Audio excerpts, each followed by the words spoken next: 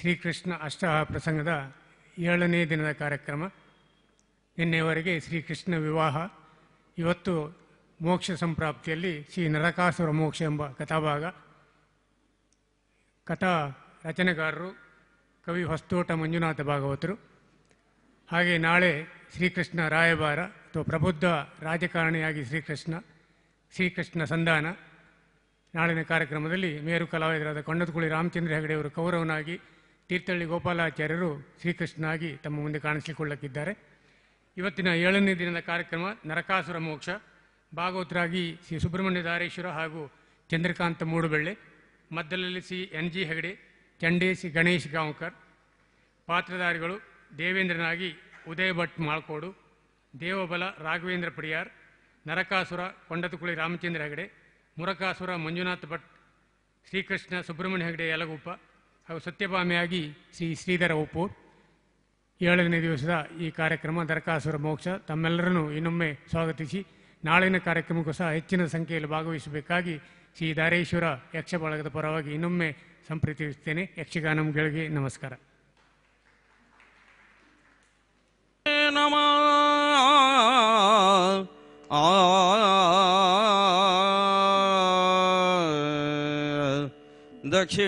ದಕ್ಷಿಣಾಮೂರ್ಧಯೇ ಜೈವ ಸಕಲ ಕಾರ್ಯಾರ್ಥ ಸಿದ್ಧಯೇ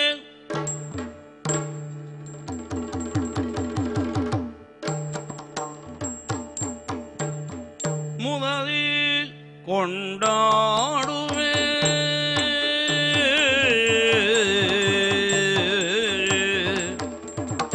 ಮುದದಿಂದ ನಿನ್ನ ಕೊಂಡಾಡುವೆನು ಅನವರದ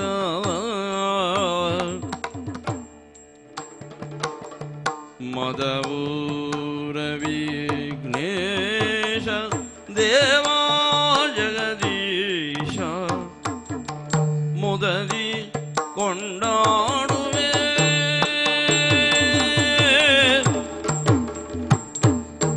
ಮರದಿಂದ ರಕ್ಕಸರ ದೈದದಿ ನದಿ ಮರದಿಂದ ರಕ್ಕಸರ ಪುರವೋ ಸಾಧ್ಯವ ಮಾಡಿ ಹರಿ ಮೊದಲು ನಿನ್ನ ಅರ್ಚಿಸಿ ಮೆಚ್ಚಿಸಿ ಹರ ವಿರಂಚಿಗಳೆಲ್ಲ ಜಯ ಜಯ ಜಯ ಜಯವೆನಲು ವರವಿದ್ದು ಮೆರೆದ ಗಣನಾದ ಪ್ರಜ್ಞಾತ ದೇವ ಜಗದೀಶ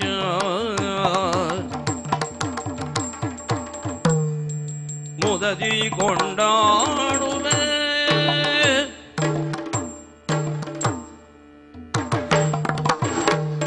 ಅರರೆ ನಿನ್ನಯ ಮಹಿಮೆ ಅರರೆ ನಿನ್ನಯ ಮಹಿಮೆಯನ್ನು ಬೊಗಳಲಳವಲ್ಲ ಧರಣಿಯನ್ನು ಬೊತ್ತೀರ್ಥ ಮಹಾಶೇಷಗರಿದು ಹರನ ಸುಕುಮಾರ ಸಕಲಾಗಮಗೆ ಸಾಕಾರ ಧರೆಯೊಳು ವಿಶೇಷ ಮದವೂರ ವಿಘ್ನೇಶ ದೇವ ಜಗದೀಶ ಮುದದಿ ಕೊಂಡಾಡುವೆ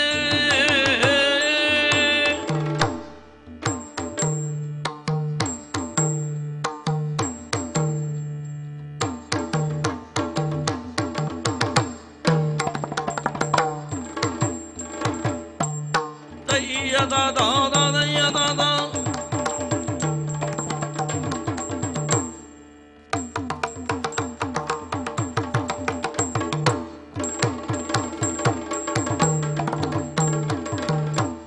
ಇಂದಿರೆಗೆ ತಲೆಬಾಗಿ ಪರಮಾನಂದ ಭಕ್ತಿಯೊಳ ಜನ ಧ್ಯಾನಿಸಿ ವಂದಿಸುವೆ ಶಾರದೆಗೆ ಶಕ್ರಾದ್ಯಮರರಿಂಗೆರಗಿ ನಾಂದಿಯೊಳು ವರವ್ಯಾಸ ಮುನಿಪದ ದ್ವಂದ್ವಗಾನದನಾಗಿ ಮುನಿಪದ ಕವಿಗಳ ತನ್ನಣಿಗೆ ಬಲವನ್ನು ಬೇಳ್ವೆನಿ ಕಥಾಮೃತವ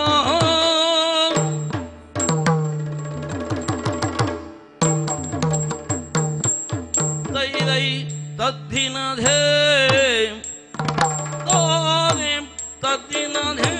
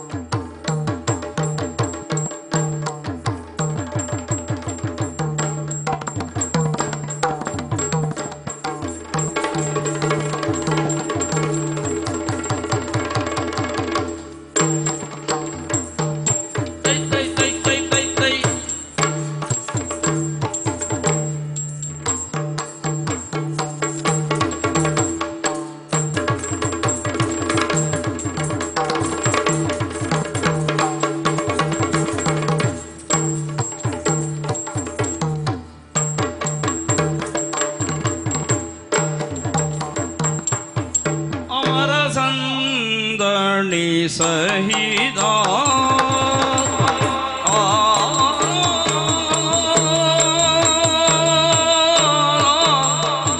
ಅಮರ ಸಂದಣಿ ಸಹಿತ ಸಂಭ್ರಮದಿ ಸುರಪತಿ ಮೋದದಿ ಸಂಭ್ರಮದಿ ಸಂಭ್ರಮದಿ ಸುರಪತಿ ಮೋದದಿ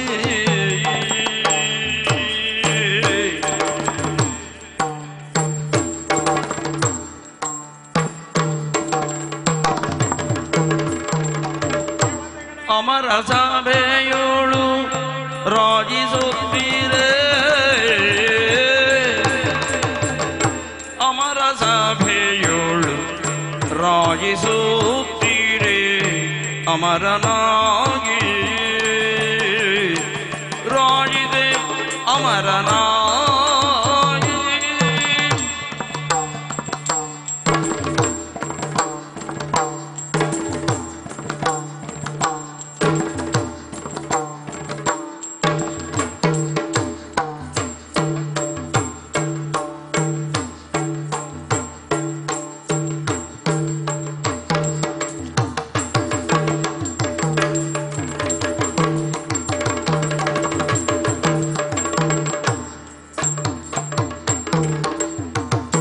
ಅಮರ ಸಭೆಯೋಳು ರಾಜಿಸುತ್ತೀರೇ ಅಮರನಾಗಿ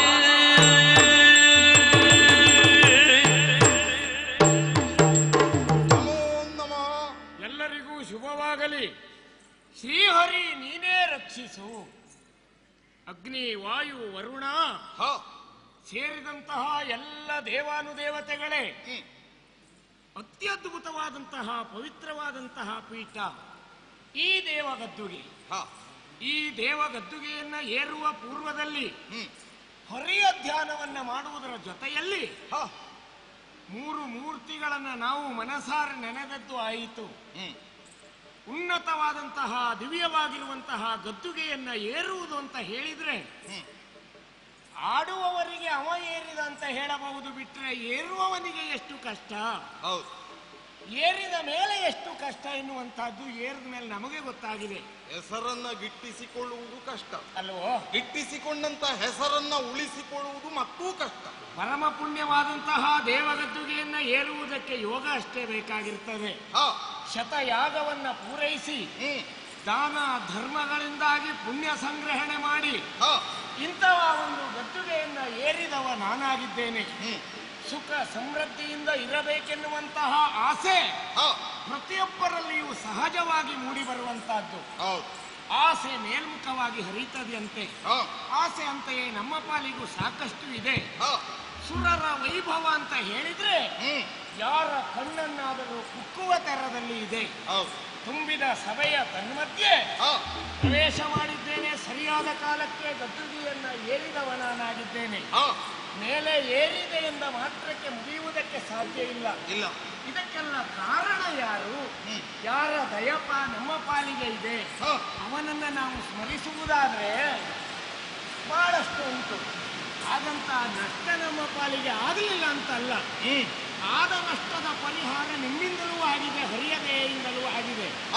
ಒಮ್ಮೆ ಅಂತಹ ನಷ್ಟದ ಸಂದರ್ಭ ನಮ್ಮ ಪಾಲಿಗೆ ಬಂದ್ರೆ ಏನು ಮಾಡುವ?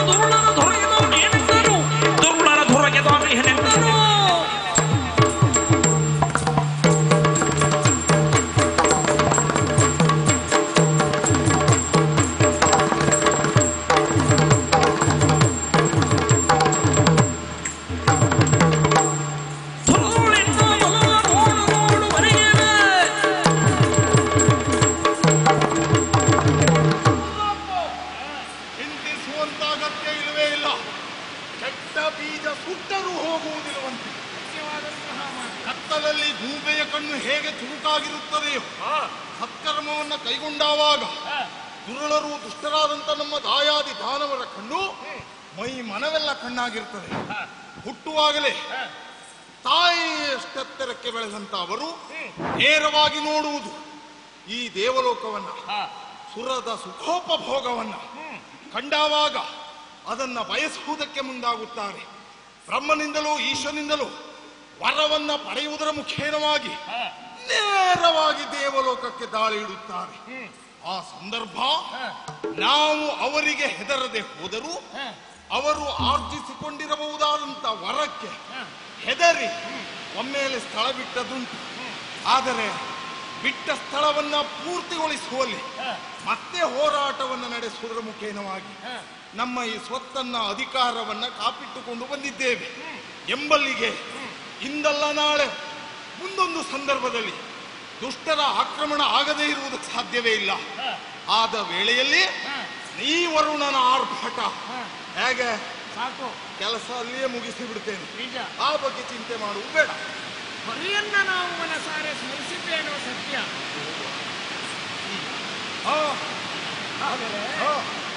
ಅವತಾರ ಗೈದಿಹನು ಶ್ರೀ ಹರಿಯು ಧರೆಯೊಳಗೆ, ಅವತಾರ ಗೈದಿಯ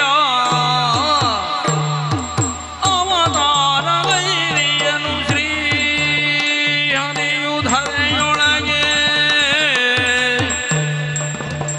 ಕುವಿಚಾರಿಗಳ ಮರ್ದಿಸುವನು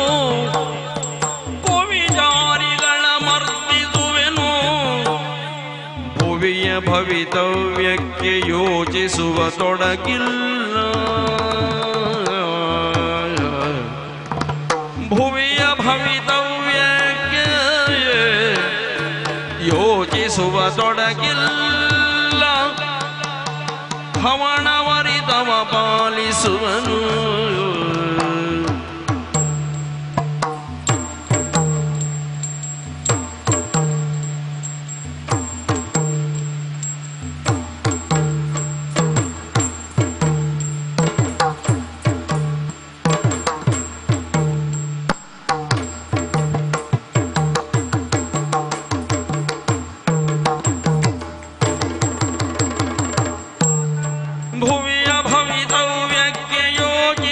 ತೊಡಗಿಲ್ಲ, ಹವಣ ಮರಿತವ ಬಾಲಿಸುವನು.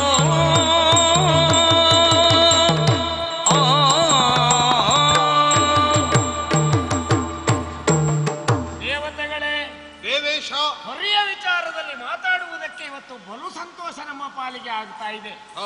ಯಾಕೆ ಅಂತ ಹೇಳಿದ್ರೆ, ದೇವತೆಗಳ ಶಕ್ತಿ ಹೆಚ್ಚಬೇಕು ಅಂತಾದ್ರೆ ಭೂಲೋಕದಲ್ಲಿ ಮಾಡಬಹುದಾದಂತಹ ಸತ್ಕಾರ್ಯದಿಂದಾಗಿ ನಮ್ಮ ಪಾಲಿಗೆ ಶಕ್ತಿ ಒದಗುತ್ತದೆ. ಒದಗಿದಂತಹ ಶಕ್ತಿಯಿಂದ ಸದ್ವಿನಿಯೋಗ ಆಗಬೇಕೆನ್ನುವ ಕಾರಣದಿಂದಾಗಿ, ಅರ್ಥಾತ್ ಭೂತಾಯಿ ಹಸನಾಗಿರಬೇಕೆನ್ನುವ ಕಾರಣದಿಂದಾಗಿ ಬೇಕಾದ ಕಾಲಕ್ಕೆ ಬೇಕಾದುದನ್ನು ನಾವಿಲ್ಲಿಂದ ಕಳಿಸ್ತೇವೆ. ವಾತಾವರಣವನ್ನು ಸೃಷ್ಟಿ ಮಾಡುವುದು ನಮ್ಮ ಕಾಯ. ಹಾಗಾದ್ರೆ ಇವತ್ತು ಭೂತಾಯಿ ಹೇಗಿದ್ದಾಳೆ, ಅಥವಾ ಭೂತಾಯಿಯ ಮಡಿಲಲ್ಲಿ ಯಾರ್ಯಾರಿದ್ದಾರೆ? ನಮ್ಮ ದೇವನಾಗಿರುವಂತಹ ಪರಮಾತ್ಮ ಶ್ರೀಹರಿ ಇಂದು ಭೂಮಿಯಲ್ಲಿ ಭಗವಂತನಾಗಿ ಹುಟ್ಟಿದ್ದಾನೆ. ಯುಗ ಯುಗದಲ್ಲಿ ಬಗೆ ಬಗೆಯ ಅವತಾರವನ್ನ ತಾಳಿ ಭೂತಾಯಿಯನ್ನು ರಕ್ಷಿಸುವುದು, ದುಷ್ಟರನ್ನ ಮರ್ದಿಸಿ ಶಿಷ್ಟರನ್ನ ಪರಿಪಾಲಿಸುವಂತಹ ಉದ್ದೇಶದಿಂದಾಗಿ ಆ ಮಹಿಮ ಇಂದು ಭೂಮಿಗೆ ಇಳಿದಿದ್ದಾನೆ. ಅದು ಗೊತ್ತಾ ನಿಮಗೆ? ಅವನ ಕರುಣ ಕಟಾಕ್ಷ ಎನ್ನುವುದು ಇರುವಾಗ ಖಂಡಿತವಾಗಿಯೂ ನಮ್ಮ ಜೀವನ ನೆಮ್ಮದಿ ಎನ್ನುವುದರಲ್ಲಿ ಸಂದೇಹವೇ ಇಲ್ಲ. ಆ ಕೃಷ್ಣನನ್ನ ನೆನೆಯುತ್ತಾ ಇವತ್ತಿನ ಸಭೆಯನ್ನ ಮುಗಿಸೋಣ. ಶ್ರೀಕೃಷ್ಣ ನೀನೇ ರಕ್ಷಿಸು.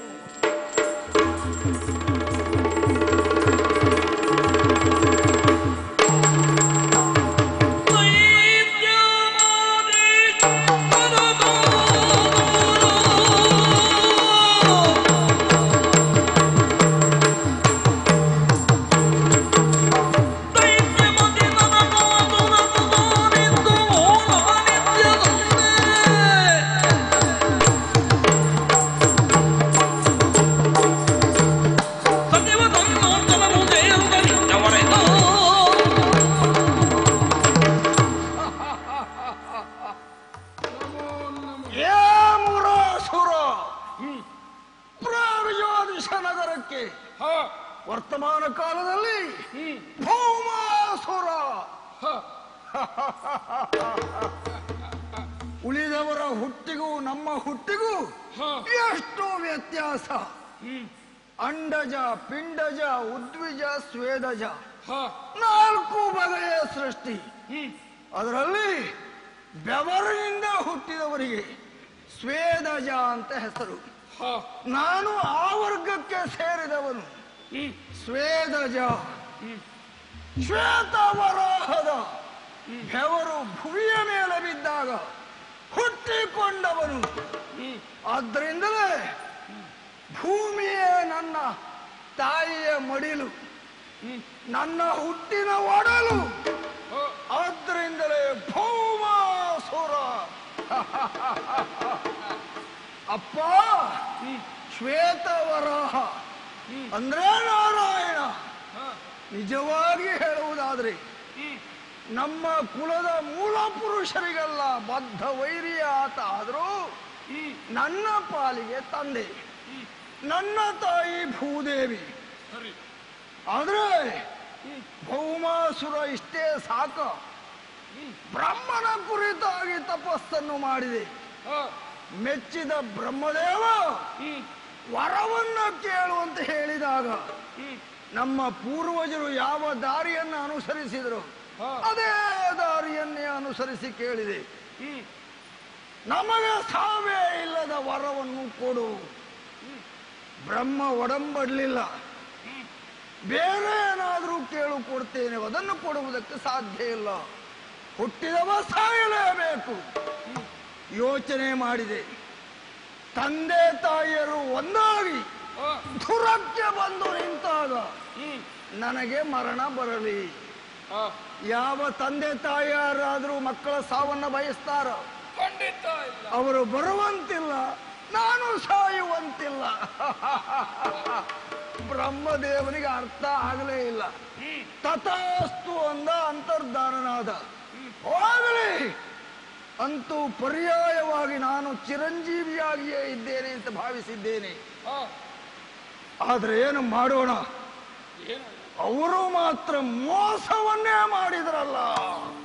ವಂದಿಸೋತ ನಮ್ಮವರನೋ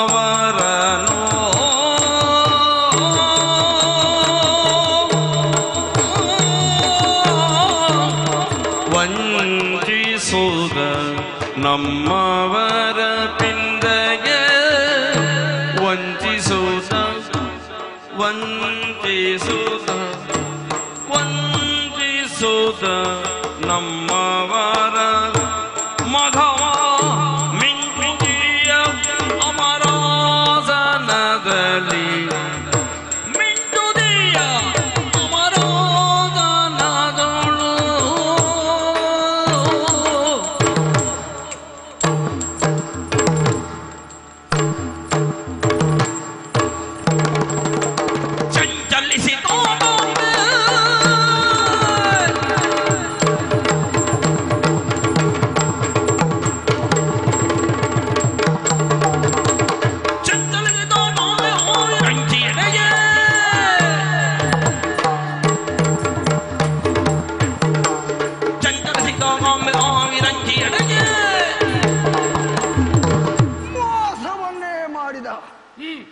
ವಂಚಿಸಿದ.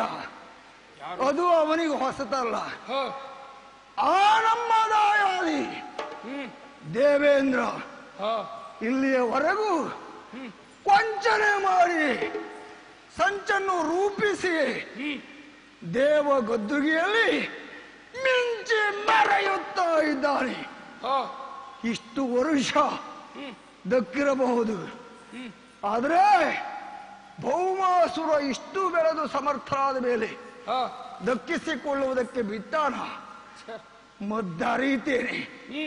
ದೇವಲೋಕದ ಮೇಲೆ ದಾಳಿ ಮಾಡಿ ದೇವೇಂದ್ರಾದಿಗಳನ್ನ ಕಾರುಗಡಿಸಿ ದೇವ ಗದ್ದುಗೆಯನ್ನು ನಾನೇರಿ ಆಮೇಲೆ ವಿರಂಚಿ ಎಡಗಿ ನಮ್ಮ ಮೂಲ ಉದ್ದೇಶ ಅದು. ಸತ್ಯಲೋಕ ನಿವಾಸಿ ನನಗೆ ವರ ಕೊಟ್ಟ ಬ್ರಹ್ಮದೇವ ಅವನನ್ನು ನೋಡಬೇಕು. ಯಾವ ಕಾಲದಲ್ಲಿ? ದೇವೇಂದ್ರ ಗದ್ದುಗೆಯನ್ನು ನಾನು ಏರಿ ಕುಳಿತ ಮೇಲೆ ಅವನನ್ನು ನೋಡಬೇಕು ಅನ್ನುವಂತ ಬದ್ಧ ಸಂಕಲ್ಪ. ಸೇನಾಧಿಪತಿ ಮುರಾಸುರ, ಏನು ನಿನ್ನ ಅಭಿಪ್ರಾಯ?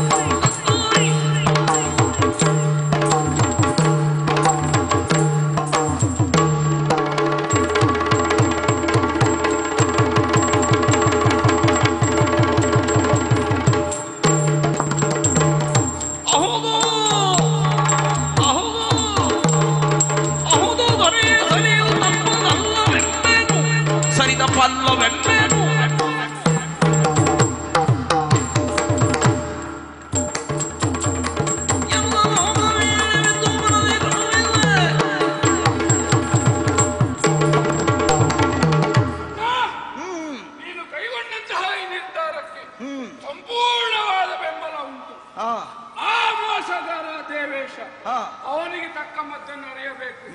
ನಮಗೆ ದಕ್ಕಬೇಕಾದಂತಹ ಸುರಗದ್ದುಗೆಯಲ್ಲಿ ನಿನ್ನನ್ನು ಕಾಣಬೇಕು.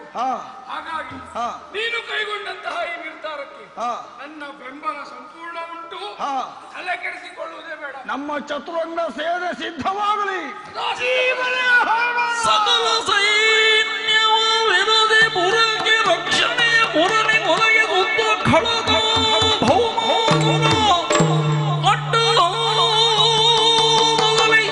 ತನುಜ ಬಡೆ ಸೇರುದ ಬರವಣ್ಣ ಮನೆಯೇ ನೆಮ್ಮೆ ತೈತ ತೈತ ತೈತ ತೈತ ತೈತ ತೈತ ತೈತ ತೈತ ತೈತ.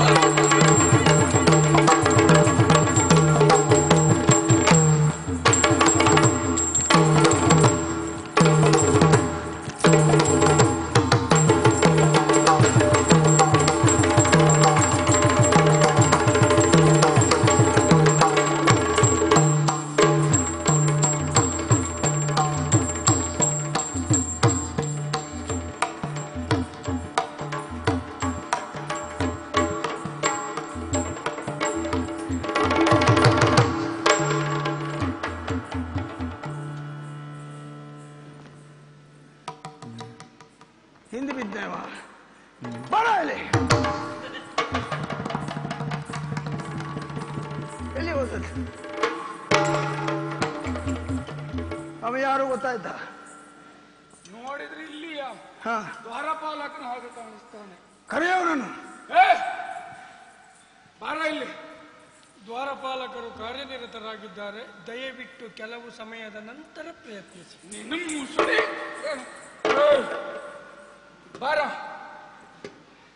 ಏನು ಕಾರ್ಯನಿರತ? ಕಾರ್ಯನಿರತ ಶತಪಥ ಅಲ್ಲಿಂದ ಇಲ್ಲಿಗೆ ತಿರುಗುವುದು. ನಾವು ಬಂದದ್ದು ಕಾಣ್ಲಿಲ್ವಾ? ನೋಡು, ನಾವು ದೇವತೆಗಳೇ ಆಗಿರಬಹುದು, ಆದ್ರೆ ನಮಗೆ ಕಣ್ಣು ಮುಂದುಂಟು ಬಿಟ್ರೆ ಹಿಂದೆ ಬದಿಗಿಲ್ಲ. ಅಂದ್ರೆ ನಾವು ಮುಂದೆ ಮಾತ್ರ ಕಾಣ್ತೇವೆ. ಅದಕ್ಕಾಗೇ ಕರೆದದ್ದು. ಕಿವಿ ಹಿಂದ್ಗಡೆ ಉಂಟಲ್ಲ, ಕಿವಿಯಲ್ಲಿ ನಿನಗೆ ಕೇಳುವುದಿಲ್ವ? ಹಾಗಾದ್ರೆ ಕಣ್ಣಿನ ಹಿಂದೆ ಕಿವಿ ಇರುವುದು. ಹಾಗಾಗಿ ಆ ಹಿಂದಿತದನ್ನು ಗುರುತಿಸ್ಲಿಕ್ಕೆ ಬಾಯಲ್ಲಿ ಕೂಗಬೇಕು. ನಾವು ಕರಿಬೇಕಿತ್ತು. ಕಳೆದಾರಿಯಲ್ಲಿ ಬಂದಿಲ್ಲ. ನಾವು ಬಂದ ದಾರಿ ಸರಿ ಉಂಟು. ಕರೆದದ್ದು ನೀವು ಕೇಳಲಿಲ್ವಾ? ನೀವು ಒಂದು ಮಾತು ಹೇಳ್ತೇನೆ, ಕೇಳ್ಕೊ. ಏನು? ಯಾವತ್ತು ಒಂದು ದಾರಿ ಸರಿ ಉಳ್ಕೊಳ್ಬೇಡ.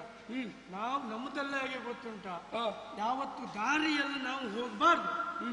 ನಾವೇ ದಾರಿ ಮಾಡಿಕೊಂಡು ಹೋದ್ರೆ ಬರುವವರಿಗಾದ್ರೂ ಅನುಕೂಲ ಆಗ್ತದೆ. ಅದನ್ನ ಕಲ್ತ್ಕೊಂಡ್ಬಂದು ಅದನ್ನೇ ಹೇಳತ್ತ. ನಾವು ಬಂದ ದಾರಿ ಸರಿ ಉಂಟು ಅಂತಲೇ ಮಾಡಿಟ್ಟ ದಾರಿಯಲ್ಲಿ ಬಂದವ ನೀನು. ಯಾರು, ಏನು, ಯಾಕೆ ಬಂದೆ? ನಾವು ಯಾರು ಅಂತ ಗೊತ್ತಾಗ್ಲಿಲ್ವಾ? ಮತ್ತೊಂದು ಸ್ವರ ಕೇಳ್ತಾ ಉಂಟಲ್ಲ, ನಮ್ಮ ಒಡೆಯ. ಇವರು ಹಿಂದುಳಿದವರು. ಅಪ್ಪ ಹಿಂದುಳಿದವ. ಅಧಿಕ ಪ್ರಸಂಗ. ಮುಂದೆ ಬಂದವ ಹೌದಲ್ವ? ನಾನು ಮುಂದೆ ಬಂದು ಅವನನ್ನು ಕರೆಸಿದ್ದು, ಗೊತ್ತಾಯ್ತಾ? ನನಗೆ ನೀವು ಬರುವಾಗ ಯಾರು ಮುಂದೆ ಬಂದ್ರೆ ನನಗೆ ಗೊತ್ತಿಲ್ಲ. ನನಗೆ ಮೊದಲು ಕಂಡದ್ದು ಮುಂದಿದ್ದವ. ನಿನಗೆ ಗೊತ್ತಾಯ್ತು. ನಿನಗೆ ಹಿಂದೆ ಮುಂದೆ ಇಲ್ಲ ಅಂತ ನನಗೆ ಸ್ಪಷ್ಟ ಗೊತ್ತಾಯ್ತು. ಹಾಗೆ ಇರುವಾಗ ಅವನನ್ನು ಕರ್ಕೊಂಡು ಯಾಕೆ ಬಂದೆ ಪಾಪ? ಯಾರು ಯಾರೋ ಯಾರೋ ಏನೋ ಏನೋ ಏನಂದೆ ಏನಂದ್ಯಾ? ಅವನನ್ನು ಕರ್ಕೊಂಡು ಬಂದದಲ್ವಾ? ನಾನು ಅವನನ್ನ ಕೂಡಿಕೊಂಡು ಬಂದವನು. ನೀವು ಹೇಳ ನಾವಿಷ್ಟು ಗತ್ತಿನಲ್ಲಿ ಕುಳಿತಾಗಲೇ ಗೊತ್ತಾಗಬೇಕು ಯಾರು ಕರ್ಕೊಂಡು ಯಾರು ಬಂದಿದ್ದಾರೆ ಅಂತ. ಈಗ ಅದೇ ಅದು ನೀನು ಗೊತ್ತು ಅಂದ್ರೆ ಗೊತ್ತೇ ಇಲ್ಲ ಅದು. ನೋಡು, ನನಗೆ ಸಮಸ್ಯೆ ಆದದ್ದೇ ಅದು. ನೀ ಕೂತ್ಕೊಂಡಿದ್ದರಿಂದಲೇ ಅವ್ನು ಕರ್ಕೊಂಡು ಬಂದವ ಅಂತ ಲೆಕ್ಕ ಹಾಕಿದೆ. ಹೊತ್ಕೊಂಡು ಬಂದ ಅಂತ ಲೆಕ್ಕ ಹಾಕಿದ್ದೀನಿ. ಹೊತ್ಕೊಂಡು ಬರ್ತಾನ ಇಲ್ಲಿಗೆ. ಹಾಗಲ್ಲ, ಈಗ ಯಾವತ್ತು ಕರ್ಕೊಂಡು ಬರುವವ ಮುಂದಿರ್ತಾನೆ, ಕೂತ್ಕೊಂಡವ ಹಿಂದಿರ್ತಾನೆ. ಅದು ಹೊರಡುವಾಗಷ್ಟೇ. ಹೊರಡುವಾಗ ಬನ್ನಿ ಅಂತ ಹೇಳುವುದು, ಆಮೇಲೆ ಅವರೇ ಮುಂದೆ ಹೋಗ್ಬೇಕು. ಆದ್ರೆ ಇವತ್ತರ ಮಟ್ಟಿಗೆ ನಾನೇ ಮುಂದೆ ಬಂದು ಕರೆಸಿಕೊಂಡಿದ್ದೇನೆ ಅವನು. ಬಿಡು, ತೊಂದರೆ ನಿಮ್ಮಿಬ್ಬರೊಳಗೆ ಹೊಂದಾಣಿಕೆ ಉಂಟು. ಹೊಂದಾಣಿಕೆ ಇದ್ರೆ ನನಗೆ ನಮ್ಮಲ್ಲಿ ಹೊಂದಾಣಿಕೆ ಉಂಟು. ಆದರೆ ನೀವು ಯಾರು, ಇಲ್ಲಿ ಯಾಕೆ ಬಂದ್ರೆ, ನಿಮ್ಗೆ ಏನು ಸಮಸ್ಯೆ ಏನುಂಟು? ಹೇಳು ಹೇಳು. ರಾಜ್ಯೋತಿಷಾಪುರ ಕೇಳಿದೀಯಾ? ಏನಾಯ್ತು? ಕೇಳುವುದಿಲ್ಲ ನೀನು? ಕೇಳ್ತದೆ. ಅಲ್ಲಿ ಏನೋ ಆಯ್ತು ಅಂತ ನೀನು, ಏನಾಯ್ತು? ರಾಜ್ಯೋತಿಷಾಪುರ. ಸರಿ, ಏನಾಯ್ತು ಅಲ್ಲಿಗ? ಕೇಳಿದೀಯಾ ಅಂತ ಕೇಳಿದ್ದೇನೆ. ಏನಾಯ್ತು ಅಲ್ಲಿ? ಅಲ್ಲಿಯ ಅಧಿಕಾರಿ ಅವರು. ಇವನ ಹೆಸರು ಅಲ್ಲಿ ಅಧಿಕಾರಿ. ಹೆಸರಲ್ವಾ? ಇವನ ನಾಮಧೇಯ ಇನ್ನು ಕೊಂದೆ ಹಾಕ್ತೀನಿ. ಅದೆಲ್ಲ ನೀನು ಈ ಜೀವನದಲ್ಲಾಗುದಿಲ್ಲ ಬಿಡು. ಅದು ಆಗುದೇ ಇಲ್ಲ. ಇವನು ಏನಿದ್ರು ಪೆಟ್ಟು ಬಿಟ್ರೆ ಕೊಂದ್ರೆ ಆಗುವುದೂ ಇಲ್ಲ, ಕೊಂದ್ರೆ ಪ್ರಯೋಜನವೂ ಇಲ್ಲ. ಭೌಮಾಸುರ ಇವ ತಾವು ಅವ್ರ ತಮ್ಮ ಮುರಾಸುರ. ಓ, ಮೂರ್ಖಾಸುರ. ಅದು ನೀನದು. ಮೂರ್ಖಾಸುರ ಅಂದಲ್ಲ, ಮುರಾಸುರ ಹೇಳಿ. ಮುರಾಸುರ ಬಂದ ಉದ್ದೇಶ ಏನು? ಇಲ್ಲಿ ನಿಮ್ಮ ಒಡೆಯ ಇದ್ದಾನಲ್ಲ, ಇದ್ದಾನೆ. ಏನಾಯ್ತು? ಅವನಲ್ಲಿ ಯುದ್ಧಕ್ಕಾಗಿ ಬಂದಿದ್ದೇವೆ. ಸುಮ್ಮನೆ ಸಾಯ್ಬೇಡ್ರೆ, ಎಲ್ಲರೂ ಹಾಗೆಯಪ್ಪ. ಕೇಳಿದ್ಕೊಳ್ಳಿ, ಯುದ್ಧ ಯುದ್ಧ ಅಂದ್ರೆ ಎಂತದ? ನಿನಗೆ ಅಂತ ನಿನಗೆ ಇಷ್ಟು ಯುದ್ಧ ಆದ್ರೂ ಇನ್ನೂ ಗೊತ್ತಾಗ್ಲಿಲ್ಲ? ಅಲ್ಲ, ನನಗೆ ಇನ್ನೂ ಗೊತ್ತಾಗ್ಲಿಲ್ಲ. ಯುದ್ಧ ಯುದ್ಧ ಮಾರ. ನಿನಗೆ ಗೊತ್ತಾಗುವುದಿಲ್ಲ ಅಂತಾದ್ರೆ ಹೇಳಿ ಪ್ರಯೋಜನ ಇಲ್ಲ.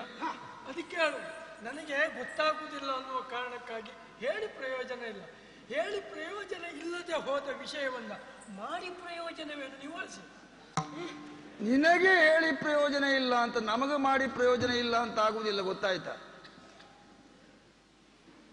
ನೇರ ಹೋಗಿ ನೋಡಿ ಹೇಳು. ಏನಂತ? ನಾವು ಬಂದಿದ್ದೇವೆ ಅಂತ. ನಾವು ಬಂದಿದ್ದೇವೆ ಅಂತ ನಾವು ಅದ್ಮೇಲೆ ಅವನು ಗೊತ್ತಾಗ್ತದೆ. ನಾವು ಬಂದಿದ್ದೇವೆ, ನಾವು ಬಂದ ವಿಷಯವನ್ನೆಲ್ಲ ಹೋಗಿ ಹೇಳು. ಹೋಗಿ ಹೇಳ್ಬೇಕು. ಮಾಡುವ ಯುದ್ಧದಲ್ಲಿ ಸುರಗತ್ತುಗೆಯನ್ನ ಬಿಟ್ಟು ಕೊಡಬೇಕು, ಇಲ್ಲ ಬಿಡಿಸಿಕೊಂಡು ಹೋಗ್ತೇವೆ. ಯುದ್ಧದಲ್ಲಿಯೇ ಬಿಟ್ಕೊಡ್ಬೇಕು ಅಂತಿಲ್ಲ, ಹಾಗೆ ಬಿಟ್ಟುಕೊಟ್ರು ತೊಂದರೆ ಇಲ್ಲ. ಬೇರೆ ಬೇರೆ ಮಾಡಿಸ್ಕೊಟ್ರೆ ಅದು ತೊಂದರೆ ಇಲ್ಲ, ಅವನಲ್ಲಿ ಇರಬಾರ್ದು ಅಷ್ಟೇ. ಅವ ಇರಬಾರ್ದು. ನಿಮ್ಗೆ ಬೀಟ್ ಬೇಕಾ ಯಾರು ಬೇಕು? ಅವ ಬಿಡಬೇಕು ಗದ್ದುಗೆ ನಮಗೆ. ಅವ ಈ ಲೋಕದಲ್ಲಿಯೇ ಇರಕೂಡು. ಆಗ್ಲಿ, ಆದಷ್ಟು ಬೇಗ ಮೇಲೆ ಬಂದಿದ್ದೀರಿ, ಮತ್ತು ಮೇಲೆ ಹೋಗಿ, ನನಗೆ ತೊಂದರೆ ಇಲ್ಲ. ಹಾಗಾಗಿ ನಾನು ಹೋಗಿ ವಿಷಯವನ್ನು ಹೇಳ್ತೇನೆ. ನಾನು ನಿಮ್ಮಲ್ಲಿ ಯುದ್ಧ ಮಾಡಬಹುದಿತ್ತು, ಮಾಡುವುದಿಲ್ಲ. ಆಗುದಿಲ್ಲ, ಗೊತ್ತುಂಟು ಬಿಡ. ಆಗುವುದಿಲ್ಲ ಅಂತಲ್ಲ, ಯಾಕೆ ಮಾಡುವುದಿಲ್ಲ ಕೇಳು. ಸರಸಕ್ಕೆ ಸಮರಕ್ಕೆ ಸಮಾನರು ಬೇಕು. ನಮಗೆಲ್ಲ ನೀಚನ ಅಲ್ಲ. ಒಂದು ವೇಳೆ ಮಾಡುವ ಯುದ್ಧದಲ್ಲಿ ನನ್ನ ಕೈಯಲ್ಲೇ ನೀವು ಮಡಿದಿರಿ ಅಂತಾದ್ರೆ ಪಾಪ ದೇವೇಂದ್ರಾಗಿ ಅವನಿಗೆ ಏನಪ್ಪ ಕೆಲಸ?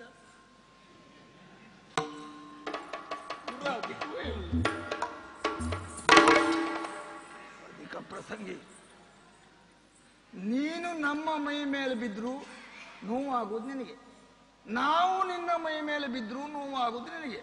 ಆದ್ರಿಂದಲೇ ನಾವು ಇಷ್ಟೊತ್ತು ಕೈ ತಡೆದು ನಿಂತಿದ್ದು, ಗೊತ್ತಾಯ್ತಾ? ಮತ್ತೆ ನಿನ್ನಲ್ಲಿ ಯುದ್ಧ, ಅದು ಯುದ್ಧವೇ ಅಲ್ಲ. ಆದ್ರಿಂದಲೇ ನೀನು ಹೇಳುವುದಕ್ಕಾಗಿ ಇದ್ದವ. ನಾವು ಹೇಳಿದಷ್ಟನ್ನು ನೀನು ಮಾಡಬೇಕು. ಸಂಬಳ ಕೊಡುವ ಅವನೇ ಆಗ್ಬಹುದು, ಕೆಲಸ ನಮ್ದಾಗ್ಬೇಕು. ಇನ್ನೊಬ್ಬರ ಸಂಬಳದಲ್ಲಿ ನಿನ್ನ ಕೆಲಸ, ಇನ್ನೊಬ್ಬರ ಸಂಬಳದಲ್ಲಿ ನಿನ್ನ ಕೆಲಸ, ಕೆಲಸ ನಮ್ದಲ್ಲ. ಅವ ಸಂಬಳ ಕೊಡಬಹುದು, ಧರ್ಮದ ಪೆಟ್ಟು ನಾವು ಕೊಡ್ತೇವೆ, ನೆನ್ಪಿಟ್ಕೋ. ಹೋಗ ಹೇಳ. ಹೋಗಿ ಹೇಳ್ತೇನೆ. ಮರ್ಯಾದೆ ಉಂಟಾ ನಿನಗೆ?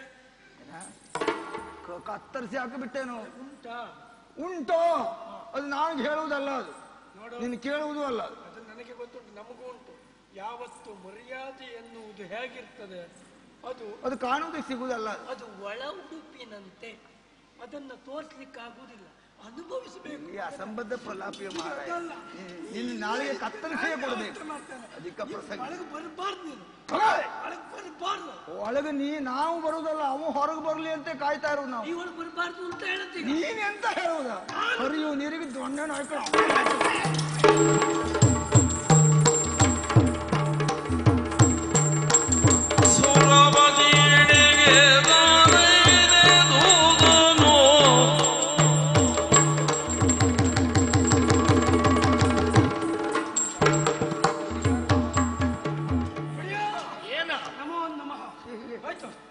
ನಿಮ್ಮ ಹತ್ರ ಪ್ರತಿ ಸಲ ಹೇಳ್ತೇನೆ ನಾನು. ಯಾವತ್ತು ಒಳಗ ಕೊಟ್ಟವರು ದಾನವರು ಬಂದ್ರೆ ಏನ್ ಮಾಡ್ತೀರಿ, ದಾನವರು ಬಂದ್ರೆ ಏನ್ ಮಾಡ್ತೀರಿ ಕೇಳಬೇಡಿ ಅಂತ ಹೇಳ್ತಾರೆ. ಪ್ರತಿ ಸಲ ಒಳಗ ಕೊಡ್ತೀರಿ, ಅದನ್ನೇ ಮಾಡ್ತೀರಿ. ಹೇಳದ್ರಿಂದ ನಿನಗೇನಾಯ್ತಾ? ವಸ್ತು ದೇವತೆ ಗೊತ್ತುಂಟಲ್ಲ? ವಸ್ತು ದೇವತೆ, ವಸ್ತು ದೇವತೆ ವಸ್ತು ದೇವತೆ ಅಂತ ಇರ್ತದಂತೆ. ಅದು ಯಾವತ್ತು ವಸ್ತು ವಸ್ತು ವಸ್ತು ಅಂತ ಹೇಳ್ತಾ ಇರ್ತದೆ. ನೀವೆಲ್ಲಾದ್ರೂ ದಾನವರು ಬಂದ್ರೆ ಅನ್ನುವ ಶಬ್ದ ಹೇಳುವ ವಸ್ತು ಹೇಳುದು ಅದು ಹೇಳಿದ್ರೆ ಮತ್ತೆ ಆಗುವುದು ಅದೇ ಅಲ್ವೇ? ಈಗ ಅದು ಏನಾಯ್ತು? ಈಗ ಅದು ಪರಿಸ್ಥಿತಿ ಗೊತ್ತುಂಟಾ? ಸುರಪಾಲ ಕೇಳಿನು ಸರಸವು ಸಾಕಿನ್ನು,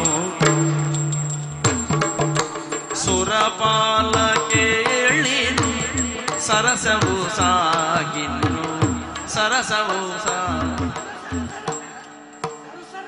ಸರಸರ ಅಲ್ಲ, ಸರಸವು ಸಾಗಿನ್ನು, ಸುರತರುಣಿಯರೊಡನೆ ಸರಸವು ಸಾಗಿನ್ನು, ದೊರುಳರಿಲ್ಲಿಗೆ ಬಂದರು, ದೊರುಳರಿಲ್ಲಿಗೆ ಬಂದರು, ಸೇನೆಯ ನೋಡೆ, ಸೇನೆಯ ನೋಡೆ, ಶರದಿ ಎಂಬುದೇ ತೋರುವುದು, ಸೇನೆಯ ನೋಡೆ, ಶರದಿ ಎಂಬುದೇ ತೋರುವುದು.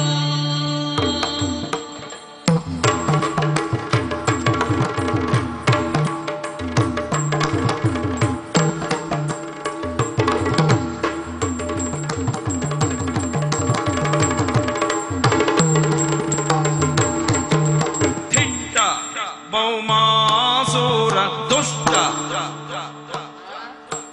ಧಿಟ್ಟ ಭೌಮಾಸುರ, ನೀನು ಪಾಪಿ ಮಗನೇ, ಧಿಟ್ಟ ಭೌಮಾಸುರ ದುಷ್ಟರ ಸರದಾರ, ದುಷ್ಟರ ಏಯ್ ಯಾರಿಗ? ದುಷ್ಟರ ಸರದಾರ, ದುಷ್ಟರ ಸರದಾರ, ಮುತ್ತಿಯ ಭಾಗವನ್ನು, ಮುತ್ತಿಯ ಭಾಗವನ್ನು ನಿಮಗರುವಲು ತಟ್ಟಿ ಅಟ್ಟಿದ ಎನ್ನನು, ನಿಮಗರುವಲು ತಟ್ಟಿ ಅಟ್ಟಿದ ಎನ್ನನು.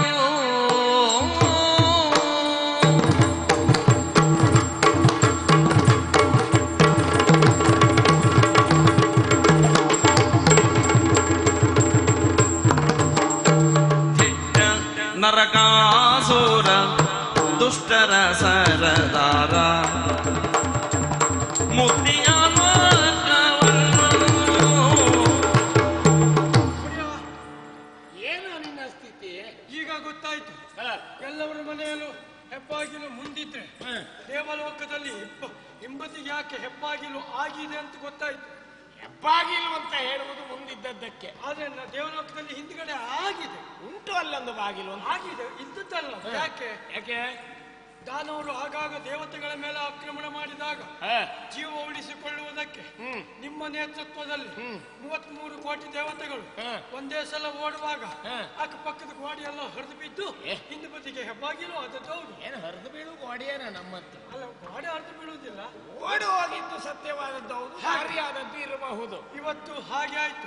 ಏನಾಯ್ತು? ಇವತ್ತು ನಾನು ದ್ವಾರದಲ್ಲಿ ಕಾವಲು ಕಾಯ್ತಾ ಇರುವಾಗ ಒಂದು ಮಾತು ಹೇಳ್ತೇನೆ ನಿಮ್ಮಲ್ಲಿ. ಹೇಳೋ ನೀನು. ಇನ್ನು ನಿಮ್ಮದು ಸರಸ ಸಾಕು, ಸರ ಸರ ಬೇಕು. ಯಾಕೆ ಸಾಕು ಮತ್ತೇನ್ ಬೇಕು? ಯಾಕೆ ಸರಸ ಸಾಕು. ಯಾಕೆ? ಯಾಕೆ? ಈಗ ಸರಸಕ್ಕೆ ಸಮಯವಲ್ಲ.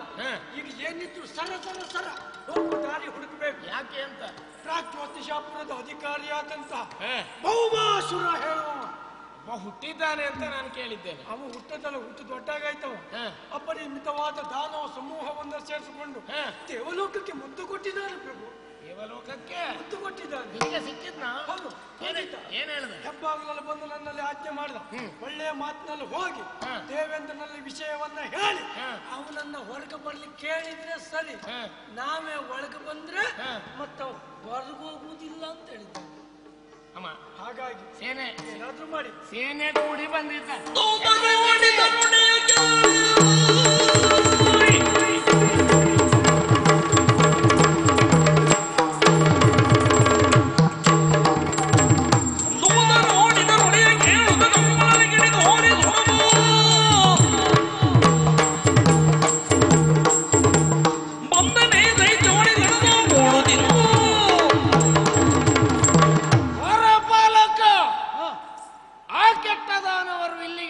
ಚಾಳಿಯನ್ನ ಇಲ್ಲಿಗೂ ನಿಲ್ಲಿಸಿಲ್ಲ ಅಂತ ಆದ್ರೆ ಅವರು ಬಂದರು ಎನ್ನುವ ಕಾರಣಕ್ಕೆ ಹೆದರಬೇಕಾದಂತ ಅಗತ್ಯವೇ ಇಲ್ಲ. ಹೆದರುವುದೇ ಇಲ್ಲ. ಎಲ್ಲರೂ ಧೈರ್ಯಸ್ಥರಾಗಿ ಬಂದ ಅವ ಏನು ಎಷ್ಟು ಎನ್ನುವುದನ್ನು ನೋಡುವುದಕ್ಕೆ ಕರ್ತವ್ಯದ ನೆಲೆಯನ್ನು ಅರಿತ ಈ ದೇವೇಂದ್ರ ಅಲ್ಲಿಗೆ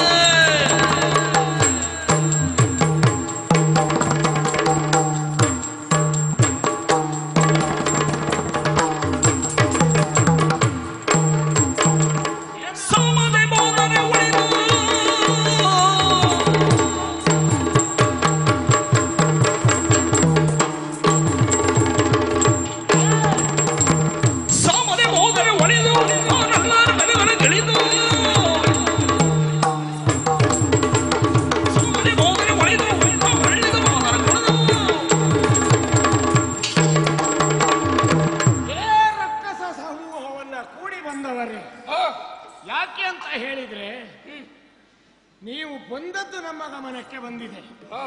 ಕೆಲವರ ಹೆಸರನ್ನ ಕಂಡವ ಈಗಾಗಲೇ ತಿಳಿಸಿದ್ದಾನೆ ಎನ್ನುವಾಗ ನೀನು ಯಾರು ಅಂತ ನನ್ನ ಪಾಲಿಗೆ ಗೊತ್ತಾಗಲಿಲ್ಲ. ನಾನು ಯಾರು ಅಂತ ಗೊತ್ತಾಗಲಿಲ್ಲ. ಬಂದದ್ದಂತೂ ಬಂದಿದ್ದೀರಿ. ಬಂದವ ಯಾರು ಅಂತ ಹೇಳಿ ಆದರೂ ಹೋಗು ಬಂದದ್ದಕ್ಕೆ.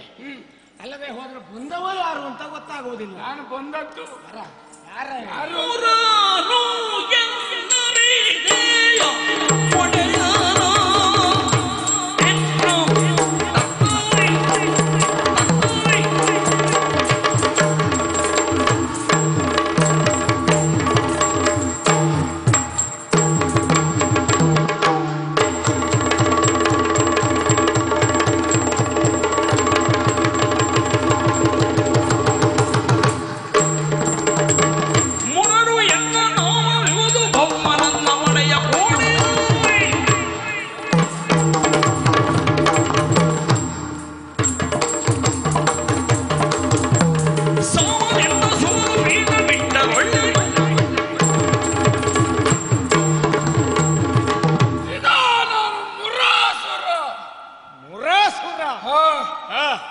ಬಂದದ್ದು ನಿನ್ನ ಗದ್ದುಗೆಯನ್ನ ವಾಶಪಡಿಸಿಕೊಳ್ಳುವುದಕ್ಕೆ. ನಿಮಗೆ ತಲೆಯಲ್ಲಿ ಬೇರೆ ಏನಿರ್ತದೆ ಹೇಳು? ಯಾವುದು ಕೈಗೆ ಸಿಗುವುದಿಲ್ವೋ ಅದನ್ನೇ ಬಯಸುವುದು. ಕೈಗೆ ಸಿಗುವುದಿಲ್ಲ ಅಲ್ಲ, ಸಿಗದ ಹಾಗೆ ವಂಚಿಸಿ ಹ, ನಮ್ಮ ಕಣ್ತಪ್ಪಿಸಿ ಹ, ಅದನ್ನ ಪಡೆದುವ ನೀನು. ಹ. ಹಾಗಾಗಿಯೇ ಹೇಳುತ್ತಾ ಇದ್ದೇನೆ, ಏನು? ಒಳ್ಳೆ ಮಾತಿನಲ್ಲಿ ಹ್ಮ್. ಅಂದ್ರೆ ಸಾಮದಿಂದ ಹ, ಪೀಠವನ್ನ ಬಿಟ್ಟು ಕೊಟ್ಟರೆ ಒಳ್ಳಿತು. ಒಳ್ಳೆ ಅದಲ್ಲ ಅಂತಾದ್ರೆ ಹ. ಇನ್ನವರಿಗಾದ ಅವಸ್ಥೆ ನಿನಗೂ ಆಗ್ತದೆ. ದೇವಗದ್ದು ಎಲ್ಲರೂ ಪೆಟ್ಟು ತಿಂದು ಓಡಿದ್ದಾರೆ. ದೇವು ಗದ್ದುಗೆ ಬಿಡು ಅಂತ ಹೇಳುವುದು ಒಳ್ಳೆ ಮಾತ ನಿನ್ನದು. ಆ. ಅಂದ್ರೆ ಇನ್ನು ಕೆಟ್ಟ ಮಾತು ಅಂದ್ರೆ ಏನಿರ್ಬೋದು?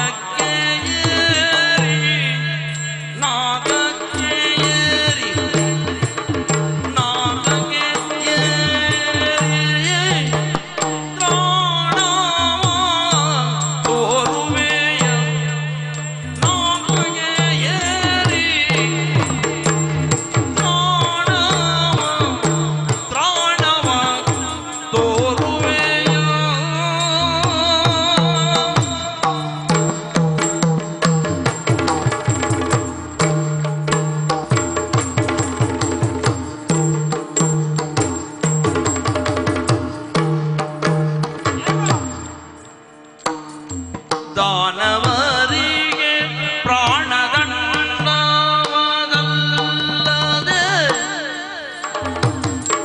ದಾನವರಿಗೆ ಪ್ರಾಣದಂಡ ಅದಲ್ಲದೆ, ತತ್ವಜ್ಞಾನಕ್ಕೆ ಸಲ್ಲದಯ್ಯ, ತತ್ವಜ್ಞಾನಕ್ಕೆ ಸಲ್ಲದಯ್ಯ.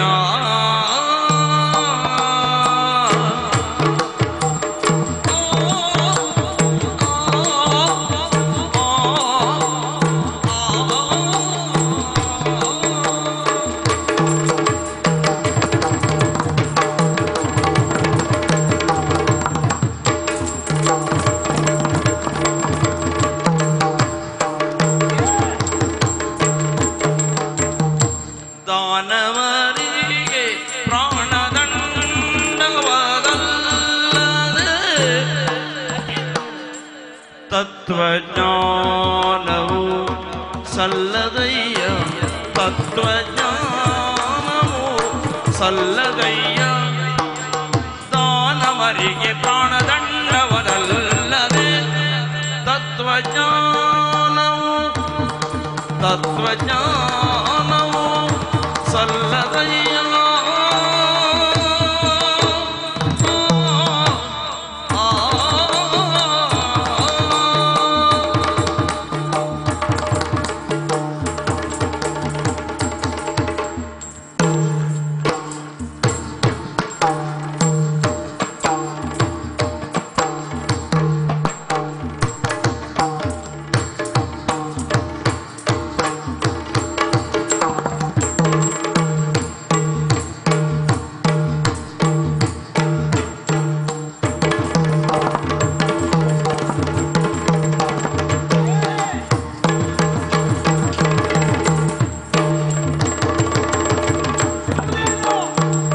ಹಳಿರೆ ಫಲಮಳಿರೆ ಹಳಿರೆ ನೀನಗಾರ ನಾಗಕೇರಿ ಪ್ರಾಣವದೋರುವೆಯ.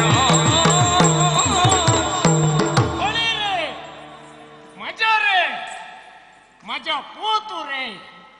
ಶಹಬ್ಬಾಸ್. ನಿನ್ನ ಧೈರ್ಯಕ್ಕೆ ಮೆಚ್ಚಲೇಬೇಕು. ಯಾಕೆ ಅಂತ ಹೇಳಿದ್ರೆ ನೀನೇ ಅಲ್ಲವೇನೋ ಭೌಮಾಸುರ, ನಾವೇ. ಆಮೇಲೆ ಪಡೆದ ಹೆಸರು ನರಕಾಸುರ. ಪಾಪ ಆ ತಾಯಿಯ ಸ್ಥಿತಿ ಏನೆಲ್ಲ ಆಗಿದೆ ಅಂತ ನಿನ್ನಂತವನ್ನ ನೋಡಿಯೇ ಗೊತ್ತಾಗ್ತದೆ ನಮಗೆ. ಅಂದ್ರೆ ಏನಾಗಿರ್ಬೋದು? ಭೂತಾಯಿ ತನ್ನ ಮಡಿಲಲ್ಲಿ ಒಳ್ಳೆಯವರನ್ನು ಇಟ್ಟುಕೊಳ್ತಾರೆ, ಕೆಟ್ಟವರನ್ನು ಇಟ್ಟುಕೊಳ್ತಾರೆ. ಒಳ್ಳೆಯವರು ಇದ್ದಷ್ಟು ಹಗುರ ಆಗ್ತದೆ, ಕೆಟ್ಟವರು ಇದ್ದಷ್ಟು ವಜ್ಜೆ ಆಗ್ತದೆ ಅಂತ. ಅದು ಹೊತ್ತವರಿಗೆ ಗೊತ್ತು, ನಿನಗೇನು ಗೊತ್ತಾ? ನಮಗೆ ಗೊತ್ತುಂಟಯ್ಯ. ಆದ್ರೆ ಇಂಥವನೊಬ್ಬ ಹೆತ್ತು ಬಿಟ್ಲಲ್ಲ, ಅದು ನಮಗೆ ಬೇಸರ ಆಗ್ತಾ ಇದ್ದದ್ದು. ಭೂಮಾತೆಯಿಂದ ಹುಟ್ಟಿದವ ನೀನಂತೆ. ನೀನಾದ್ರೂ ಒಳ್ಳೆಯವಾಗಬೇಕಿತ್ತು ನಿಮ್ಮ ಜಾತಿಯಲ್ಲಿ. ಆ ಕಾರ್ಯ ಮಾಡದೆ ಇಲ್ಲಿಗೆ ಬಂದೆ ನೋಡು. ಭೇಷ್ ಅಂತ ಹೇಳ್ತಾ ಇದ್ದೇನೆ ನಿನಗೆ. ನಿನ್ನವರ ಸಂಗತಿಯನ್ನೆಲ್ಲ ಒಮ್ಮೆ ಮೆಲುಕು ಹಾಕಿಕೊಂಡ್ರೆ ಏನಾದ್ರೂ ಮಾಡಿ ಇಲ್ಲಿ ಬರುವ ಪ್ರಯತ್ನ ಮಾಡಿದ್ರು ಸಹ ಒಳ್ಳೆ ಮಾರ್ಗದಲ್ಲಿ ಬರಬಹುದಿತ್ತು. ನಮ್ಮನ್ನೆಲ್ಲ ಕಾಣ್ಲಿಕ್ಕೆ ಆಗ್ತಿತ್ತು. ಏನು ನನ್ನೇನು ಕಾಣುವುದೇನ ದೊಡ್ಡ ಕೆಲಸ ಅಲ್ಲ ನಿನಗೆ. ಅಲ್ಲ, ಒಳ್ಳೆ ಮಾರ್ಗ ಅಂದ್ರೆ ಯಾವುದು? ನಾವು ಬಂದ ಮಾರ್ಗ ಯಾವುದು? ನ್ಯಾಯವಾದ ಮಾರ್ಗದಲ್ಲಿ ಬರಬೇಕಿತ್ತು. ಇದು ಯಾವುದು? ಅನ್ಯಾಯ ಮಾರ್ಗವ? ಮತ್ತೇನೆ ಇದು? ಹಾಗೆ ಇದು ಅತಿಕ್ರಮಣ ಅಂತ ಹೇಳ್ತಾರೆ. ಯಾರು ಹೇಳುವುದು? ಯಾವ ಕಾಲಕ್ಕೆ ಆಗಲಿ ಈ ಗದ್ದುಗೆ ಎನ್ನುವಂತಹದ್ದು ನಿಮಗೆ ಸಿಗುವುದಲ್ಲ. ಹಾಗಾದ್ರೆ ಈ ಸತ್ತವರೆಲ್ಲ ಬುದ್ಧಿವಂತರಲ್ವ ನಿಮ್ಮವರು? ಹೌದು. ಎಲ್ಲ ಬಂದು ಸತ್ತು ಹೋಗಿದ್ದಾರೆ ಬಿಟ್ಟು ಯಾರಿಗೂ ಸಿಗಲಿಲ್ಲ. ನನಗೆ ಅಧಿಕಾರ ಗದ್ದುಗೆ ಮುಖ್ಯ ಉದ್ದೇಶ ಅಲ್ಲ. ಶತಮಖವನ್ನ ಮಾಡಿ ಈ ಗದ್ದುಗೆಯನ್ನು ಏರಿದವನಲ್ವ? ಹೌದು. ತ್ರಿಮೂರ್ತಿಗಳಿಂದ ದತ್ತವಾದದ್ದು ನನಗೆ. ನಿನಗೇನೂ ಹೇಳುವುದಿಲ್ಲ ನಾನು. ಯಾಕೆ?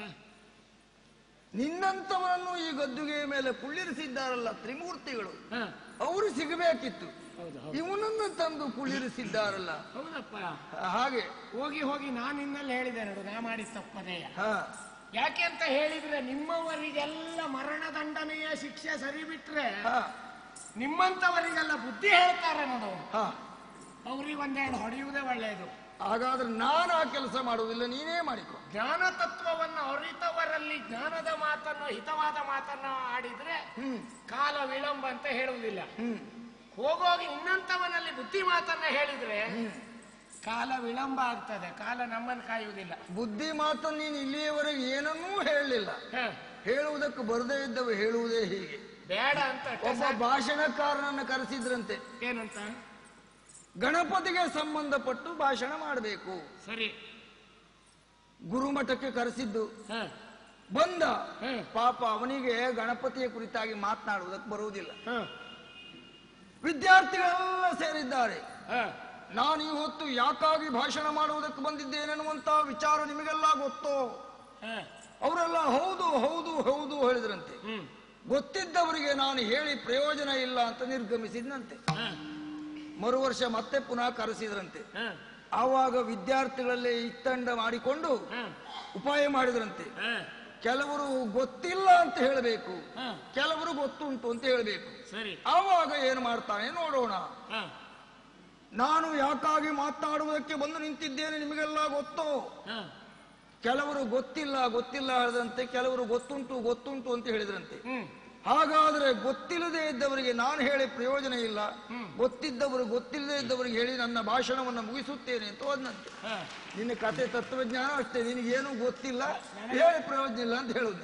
ಹೇಳಿದ್ದು ಒಬ್ಬ ಶತಯಾಗವನ್ನ ಮಾಡಿ ದೇವಗದ್ದುಗೆಯನ್ನ ಏರಿ ಮಾತನಾಡ್ಬೇಕು, ಮಾತನಾಡ್ಲಿಕ್ಕೆ ಬರಬೇಕು ಅಂತಿಲ್ಲ. ಬೇಕಾದ ಸಂಪತ್ತನ್ನ ಕೊಡುವಂತಹ ಒಬ್ಬ ದೇವೇಂದ್ರನಿಗೆ ಭಾಷೆ ಬರುವುದಿಲ್ಲ, ಜ್ಞಾನ ಇಲ್ಲ ಅಂತ ಹೇಳಿದ್ರೆ ಭಾಷೆ ಬರಬೇಕು ಅಂತಿಲ್ವ? ನಿನ್ನ ಕೆಲಸ ಅದೊಂದು ಕೆಲಸ, ಅದು ಗದ್ದುಗೆ ಅಂದ್ರೆ ಅಷ್ಟೇ. ಅದು ಏನ್ ಕೆಲಸ? ಕೆಲಸ ನೀನು ಮಾಡುವುದು ಮಘವ.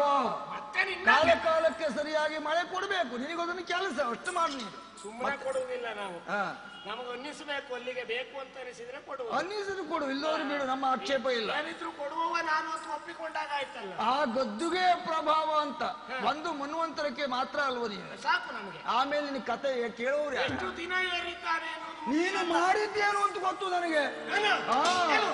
ಸಮಬಾಲ ನೀವೇನೆಂದು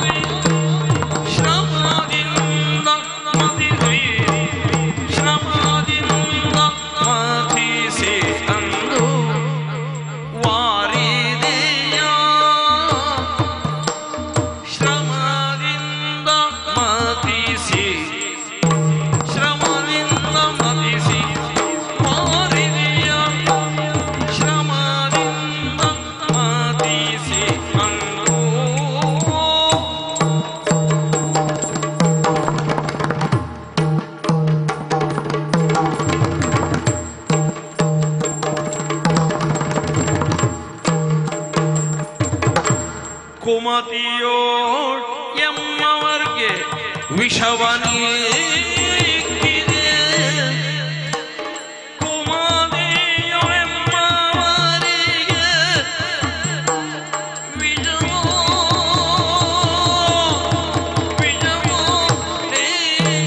ಇಕ್ಕಿದೆ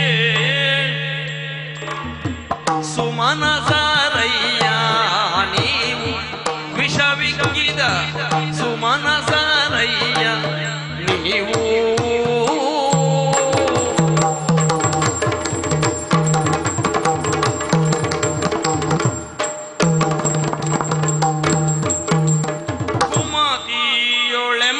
ಕುಮತಿಯೊಳೆಮ್ಮವರಿಗೆ ವಿಷಮಗಾನಿಕ್ಕಿದ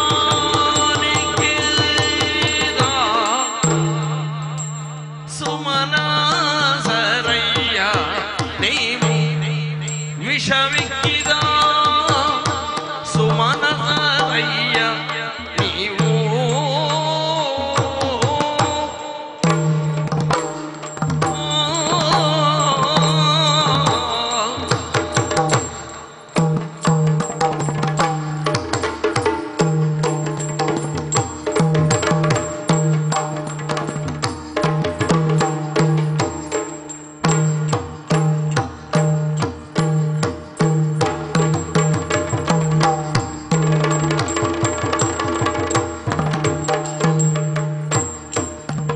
ಸಮಬಾಲ ನೀವೇನೆಂದು ವಾರಿಯನು ಶಮದಿಂದ ಮತಿಸುತ್ತಂದು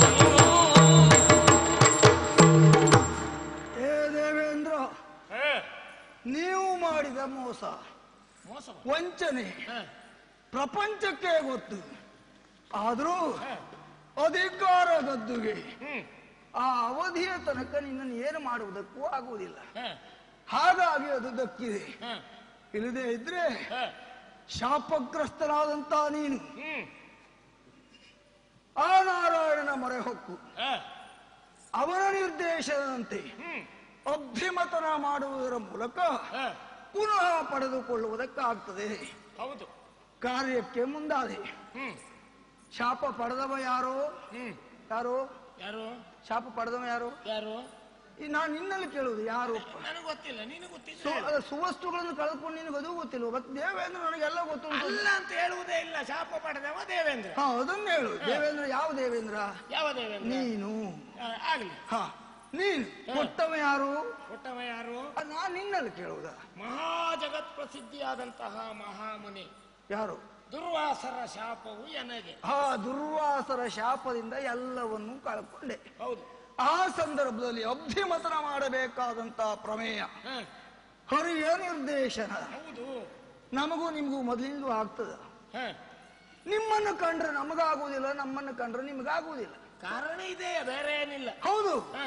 ಆದ್ರೂ ಅಭಿಮತನ ಮಾಡುವಾಗ ನಮ್ಮವರ ಮನೆಗೆ ನೀನು ತಲೆ ತಗ್ಗಿಸಿಕೊಂಡು ಕೈ ಜೋಡಿಸಿಕೊಂಡು ಬಂದಿಯಲ್ಲ ನೀನು. ಆಗ್ಲಿ ಅಂತ. ಯಾಕೆ ಬಂದೆ? ಇನ್ನಾದ್ರೂ ಒಳ್ಳೆ ರೀತಿಯಲ್ಲಿ ಇರ್ಲಿಕ್ಕೆ ಆಗ್ತದೆ. ಯಾಕೆ ವೈರತ್ವ ಅಂತ ಬಂದದ್ದು? ಸುಳ್ಳು ಹೇಳಬೇಡ ನೀನು. ಯಾಕೆ ಸುಳ್ಳು ಹೇಳ್ಬೇಕು? ನಿನಗೆ ಕೆಲಸ ಆಗಬೇಕಿತ್ತು. ಅಭಿಮತನ ಮಾಡುವುದರಿಂದ ದೇವಲೋಕಕ್ಕೆ ಸುವಸ್ತುಗಳು ಸಿಗ್ತವೆ. ಹ. ಅದೆಲ್ಲ ಕಳೆದು ಹೋಗಿದೆ. ಹ. ಅದನ್ನು ಪಡೆಯುವುದಕ್ಕಾಗಿ ನಾರಾಯಣನ ನಿರ್ದೇಶನ. ಹ. ಆಮೇಲೆ ಗೊತ್ತಾಯ್ತು. ಗೊತ್ತಾಗಿದ್ರೆ ನಮ್ಮ ಜಾತಿಯವರು ಕಥೆಯೇ ಆಗಿ ಕೊನೆಗೆ ಗೊತ್ತಾಗುದು. ಮೊದಲು ಏನೂ ಗೊತ್ತಾಗುದಿಲ್ಲ. ಅಲ್ಲ, ನಿನ್ನನ್ನು ನಂಬಿ ಬಿಟ್ರಲ್ಲ ನಮ್ಮ ಪೂರ್ವಜರು. ನಾನು ಪ್ರೀತಿಯಿಂದ ಕರೆದ, ನೀವು ಪ್ರೀತಿಯಿಂದ ಬಂದವನು. ಪ್ರೀತಿಯಿಂದ ಕರೆದದ್ದ? ಏನ ಕರೆದದ್ದು? ಏನ ಪ್ರೀತಿಯ? ನೀವು ಒಟ್ಟು ಎಷ್ಟು ಕೋಟಿ? 33 ಕೋಟಿ. ನಾವು ಎಷ್ಟು ಕೋಟಿ? 66 ಕೋಟಿ. ಹೌದಪ್ಪ. ಹೌದಾ? ಹೆಚ್ಚಿಗೆ ಪರಿಶ್ರಮ ನಮಗೆ. ಹೌದು. ನಿಮಗೆ ಪರಿಶ್ರಮ ಕಡಿಮೆ, ನಮ್ಗೆ ಪ್ರಯೋಜನ ನಿಮಗೆ ಹೆಚ್ಚು. ಆಮೇಲೆ ಗೊತ್ತಾದ ವಿಷಯ ಯಾವುದು ಗೊತ್ತಾ? ಯಾವುದು? ನಾರಾಯಣನೇ ನಿಮಗೆ ನಿರ್ದೇಶನ ಕೊಟ್ಟಿದ್ದು ಅಹಿಮೂಷಿಕ ನ್ಯಾಯ. ಅಹಿಮೂಷಿಕ ನ್ಯಾಯದಂತೆ ಅಸುರರೊಟ್ಟಿಗೆ ನೀವು ಒಂದು ಸಂಧಾನವನ್ನು ಮಾಡಿಕೊಳ್ಳಿ. ಹಾವಾಡಿಗನ ಬುಟ್ಟಿಯಲ್ಲಿ ಒಂದು ಇಲಿ, ಹಾವು ಎರಡೂ ಬಂಧಿಯಾಗಿತ್ತಂತೆ. ಆವಾಗ ಹಾವಿಗೂ ಹೊರಗೆ ಬರಬೇಕು, ಇಲಿಗೂ ಹೊರಗೆ ಬರಬೇಕು. ಹಾವನ್ನು ಕಂಡ್ರೆ ಇಲಿಗೆ ಆಗುವುದಿಲ್ಲ, ಇಲಿಯನ್ನು ಕಂಡ್ರೆ ಹಾವಿಗೆ ಆಗುವುದಿಲ್ಲ. ಆವಾಗ ಹಾವು ಬಂದು ಹೇಳ್ತಂತೆ, ಓ ಈ ಅಣ್ಣ, ನಾನು ನೀನು ಇನ್ನು ಮುಂದೆ ಸ್ನೇಹಿತರು. ನೀನು ಬರೇ ಇಲಿಯಲ್ಲ, ನನ್ನ ಪಾಲಿಗೆ ಮೂಷಿಕಣ್ಣ. ಇಲ್ಲಿಗೆ ಒಳಗಿಂದೊಳಗೆ ಗೊತ್ತಾಯ್ತು ಇದೇನೋ ಒಂದು ಗ್ರಾಚಾರ ಬಂತು ಅಂತ. ಏನೇ ಆದ್ರೂ ಅದಕ್ಕೂ ಹೊರಗೆ ಬರಬೇಕಿತ್ತು. ನಾನು ನೀನು ಸ್ನೇಹಿತರು, ಏನಾದ್ರೂ ಮಾಡಿ ಈ ಬುಟ್ಟಿಯನ್ನು ಸ್ವಲ್ಪ ಕೊರೆದು ರಂಧ್ರ ಮಾಡಿದ್ರೆ ನಾನು ನೀನು ಒಟ್ಟಿಗೆ ಹೊರಗೆ ಹೋಗ್ಬಹುದಲ್ಲ. ಇಲ್ಲಿ ಒಪ್ಪಿತಂತೆ, ರಂಧ್ರ ಮಾಡಿತಂತೆ. ಈರುವರು ಹೊರಗೆ ಬಂದ್ರು. ಹೊರಗೆ ಬಂದಾಗ ಇಲಿ ಓಡುವುದಕ್ಕೆ ತೊಡಗಿತು. ಆವಾಗ ನಾಗಣ್ಣ ಹೇಳಿತಂತೆ, ಮುಷಿಕಣ್ಣ ಮುಷಿಕಣ್ಣ, ನಾನು ನೀನು ಸ್ನೇಹಿತರಲ್ವೇ, ಯಾಕೆ ಓಡ್ತೀಯ? ಬುಟ್ಟಿಯ ಒಳಗೆ ಬಂದಿದ್ದಾಗ ಮಾತ್ರ ನಾವು ಸ್ನೇಹಿತರು. ಹೊರಗೆ ಬಂದ ಮೇಲೆ ನಿನ್ನ ಸ್ನೇಹ ನಾನು ಒಪ್ಪಿಕೊಂಡೆ ಅಂತ ಆದ್ರೆ ನಾನ್ ನಿನಗೆ ಆಹಾರ, ನನ್ನನ್ನು ಬಿಡ್ತೀಯೋ ನೀನು? ನಮ್ಮ ಸ್ನೇಹ ಅಷ್ಟಕ್ಕೆ ಮುಗಿಯಿತು. ಇದು ಅಹಿಮೂಷಿಕ ನ್ಯಾಯ ಅಂತ ಪ್ರಸಿದ್ಧಿಯಾಗಿದೆಯಂತೆ. ಆ ನಾರಾಯಣ ಈ ಕಥೆಯನ್ನ ಹೇಳಿ ನಮ್ಮೊಟ್ಟಿಗೆ ಸಂಧಾನ ಮಾಡುವುದಕ್ಕಾಗಿ ನಿಮ್ಮನ್ನು ಕಳುಹಿಕೊಟ್ಟಂತೆ ಅಲ್ವಾ? ಅದಕ್ಕಾಗಿ ನಮ್ಮ ಜಾತಿಯವರಿಗೆ ತಲೆಯೇ ಇಲ್ಲ. ಒಪ್ಪಿದ್ರು ಪಾಪ, ಅಬ್ದಿ ಮತನ ಆಯಿತು. ಆಮೇಲೆ ಸುವಸ್ತು ಎಲ್ಲ ನಿಮ್ಮ ಪಾಲಾಯಿತು. ಅಮೃತದಲ್ಲಿ ಸಮಪಾಲು ಕೊಡಬೇಕಿತ್ತು, ಕೊಡ್ತೇನೆ ಅಂತ ಮಾತು ಕೊಟ್ಟವ ನೀನು. ನಮಗೆ ವಿಷ, ನಿಮಗೆ ಅಮೃತ. ಇಂಥ ಮೋಸಗಾರರು ನೀವು. ಅದಕ್ಕಾಗಿಯೇ ಬುದ್ಧಿ ಕಲಿಸುವುದಕ್ಕಾಗಿಯೇ ಈ ಹೊತ್ತು ಬಂದವನಿದ್ದೇನೆ. ಮೋಸ ಮಾಡುವುದು ಬೇರೆ, ಮೋಸಕ್ಕೆ ಬೀಳುವುದು ಬೇರೆ, ಅದು ಗೊತ್ತುಂಟಲ್ಲ ನಿನಗೆ? ಅದೇ ಮೋಸ ಮಾಡದೇ ಇದ್ರೆ ಬೀಳುವುದೇ ಹಾಗೆ. ನೀವು ಬಿದ್ದವರು ಕಾಮುಕ ಭಾವದಲ್ಲಿ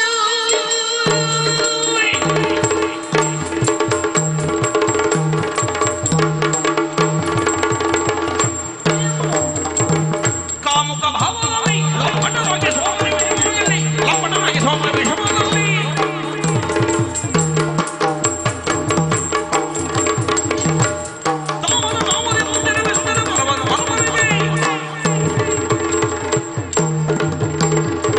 ಮೋಸ ನಾವು ಮಾಡಿದ್ದಲ್ಲ. ಕಾಣುವ ಕಣ್ಣು ಬೇರೆ, ನೋಡುವ ಕಣ್ಣು ಬೇರೆ, ಅದು ನಿಮ್ಗೆ ಗೊತ್ತುಂಟಲ್ಲ? ಕಾಣುವ ಕಣ್ಣು ಎಲ್ಲರಿಗೂ ಕಾಣುವಂತದ್ದು, ಮುಖದ ಮೇಲೆ 2 ಕಣ್ಣಿದೆ ಅಂತ. ಇನ್ನು ನೋಡುವ ಕಣ್ಣು ಅಂತ ಹೇಳಿದ್ರೆ ಅಂತಃಚಕ್ಷು ಅಂತ ಹೇಳ್ತಾರೆ. ನಿನಗೂ ಕಾಣುವ ನಿಮಗದು ಮರೆಯಾಳಿದ ಆ ದಿವಸ ಅಮೃತ ಹುಟ್ಟಿತ್ತು. ಒಮ್ಮೆ ಸಂತೋಷದಿಂದ ಕುಣಿದ್ರಿ. ಆಮೇಲೆ ಬಂದಂತಹ ಹೆಣ್ಣೊಬ್ಬಳನ್ನ ಕಂಡು ಎಲ್ಲವನ್ನ ಮರೆತು ಅವಳ ಸೆರಗನ್ನ ಹಿಂಬಾಲಿಸುವುದಕ್ಕೆ ಮುಂದಾದವರು ನೀವು. ಜ್ಞಾನದ ಕಣ್ಣು ಕುರುಡಾದ ಕಾರಣ ನಿಮ್ಮ ಪಾಲಿಗೆ ಅಮೃತ ಸಿಗಲಿಲ್ಲ. ಬಿಟ್ರೆ ಅಲ್ಲ, ಈ ಸುಳ್ಳು ಕಥೆ ಎಲ್ಲ ಹೇಳ್ಬೇಡ. ಸತ್ಯ ವಿಚಾರ ಇದೆ. ಯಾವ ಹೆಣ್ಣನ್ನು ನಾವು ಹಿಂಬಾಲಿಸಿ ಹೋಗಿದ್ದೇವೆ? ಅಲ್ಲ, ಯಾವ ಹೆಣ್ಣನ್ನು ಹಿಂಬಾಲಿಸಿ ಹೋಗಿದ್ದೇವೆ? ಮೋಹಿನಿಯನ್ನ ಕಂಡು ಅವಳನ್ನು ಕಂಡು ಅವಳು ಯಾವ ಕಡೆ ಹೋದ್ಲು? ಎಲ್ಲಿಗೂ ಹೋಗ್ಲಿಲ್ಲ, ಅಲ್ಲೇ ಇದ್ದಾಳೆ. ನೀವು ಅಲ್ಲೇ ಇದ್ರಲ್ಲ, ನಾವು ಅಲ್ಲೇ ಇದ್ದೇವಲ್ಲ. ಅವಳನ್ನು ಹಿಂಬಾಲಿಸಿ ಹೋದದ್ದಲ್ಲ. ಹೋದದ್ದು ಅಂತ ಹೇಳಿದ್ರೆ ನೀವೇ ಹೋಗ್ಬೇಕು ಅಂತಿಲ್ಲ. ಮತ್ತೆ ನಿಮ್ಮ ಜ್ಞಾನದ ಕಣ್ಣು ಎನ್ನುವುದು ಉಂಟಲ್ಲ, ಮೋಹದ ಬಲೆಗೆ ಬಿದ್ದವರು. ಮೋಹದ ಬಲೆಗೆ ಬಿದ್ರು ಈ ಅಮೃತ ಕೊಡುವುದಕ್ಕೂ ಏನು ಸಂಬಂಧ ಅಂತ? ಬಾಯಿ ಕಳೆದ ಕಣ್ಣು ಬಿಟ್ಟವರಿಗೆ ಅಮೃತ ಖಾಲಿ ಆದ್ಮೇಲೆ ನಿಮ್ಗೆ ಎಚ್ಚರವಾಗಿದೆ. ನಮಗೆ ಎಷ್ಟೊತ್ತಿಗೆ ಎಚ್ಚರ ಆಗಲಿ, ಕೊಡ್ತೇವೆ ಅಂತ ಹೇಳಿದ ಮೇಲೆ ಕೊಡಬೇಕೋ ಬೇಡವೋ? ಕೊಡ್ತೇನೆ ಅಂತ ನಿದ್ದೆ ಗಣ್ಣಲ್ಲಿ ಇದ್ರು ನಮ್ಮ ಪಾಲನ್ನು ಇಟ್ಟು ನೀವು ಮುಸುಡು ತೆಗೆದುಕೊಂಡು ಹೋಗ್ಬೇಕು. ನ್ಯಾಯವಾಗಿ ನಾವು ಕೊಟ್ಟಿದ್ದೇವೆ, ನೀವು ಪಡೆಯಲಿಲ್ಲ ಅಂತ ನಾನು ಹೇಳ್ತೇನೆ. ಎಲ್ಲಿ ಕೊಟ್ಟಿದ್ದೀರಿ? ನೀನಿತ್ಯ ಆ ದಿವಸ ನಾನಿಲ್ಲ, ನಮ್ಮವರು ಇಲ್ಲ, ಅದಾಗುವುದಿಲ್ಲ. ಯಾಕಂದ್ರೆ ಸುಳ್ಳು ಹೇಳಿದ್ರೆ ಆಗ್ಲಿಕ್ಕಿಲ್ಲ. ನೀವು ಕೊಟ್ಟಿದ್ದೀರಾ? ಯಾರು? ನೀವು ಕೊಟ್ಟಿದ್ದೀರಾ? ನಾವು ಕೊಡ್ತಾ ಇದ್ದದ್ದು ಹೌದು. ಕೊಡ್ತಾ ಇದ್ದದ್ದು ಅಂದ್ರೆ ನಾವು ಕೊಡ್ತಾ ಇದ್ದದ್ದು ಹೌದು, ಪಡೆಯಲಿಲ್ಲ. ನಾವೇನ್ ಮಾಡ್ಬೇಕು? ಯಾಕೆ ಪಡೆಯುವುದಿಲ್ಲ? ಪಡೆಯಲಿಲ್ಲ ಅಂತ ಹೇಳಿದ್ರೆ ಸೆರಗು ನೋಡಿದ್ರಲ್ಲ ಅವರು. ಸೆರಗು ನೋಡೋದಕ್ಕೂ ಅದಕ್ಕೂ ಏನ್ ಸಂಬಂಧ? ನನಗೆ ಗೊತ್ತಿಲ್ಲ. ಜ್ಞಾನದ ಕಣ್ಣು ಕುಂಟಿತ್ತು, ಅಲ್ಲೇ ಹಾಳಾಗಿದೆ. ಅಸಂಬದ್ಧ ಪ್ರಲಾಪಿ ನೀನು. ಯಾರು? ನನ್ನ ಜ್ಞಾನ ಹೇಳ್ತೀಯ. ನೀನು ಮಾಡಿದ್ದು ಗೊತ್ತಿಲ್ಲ.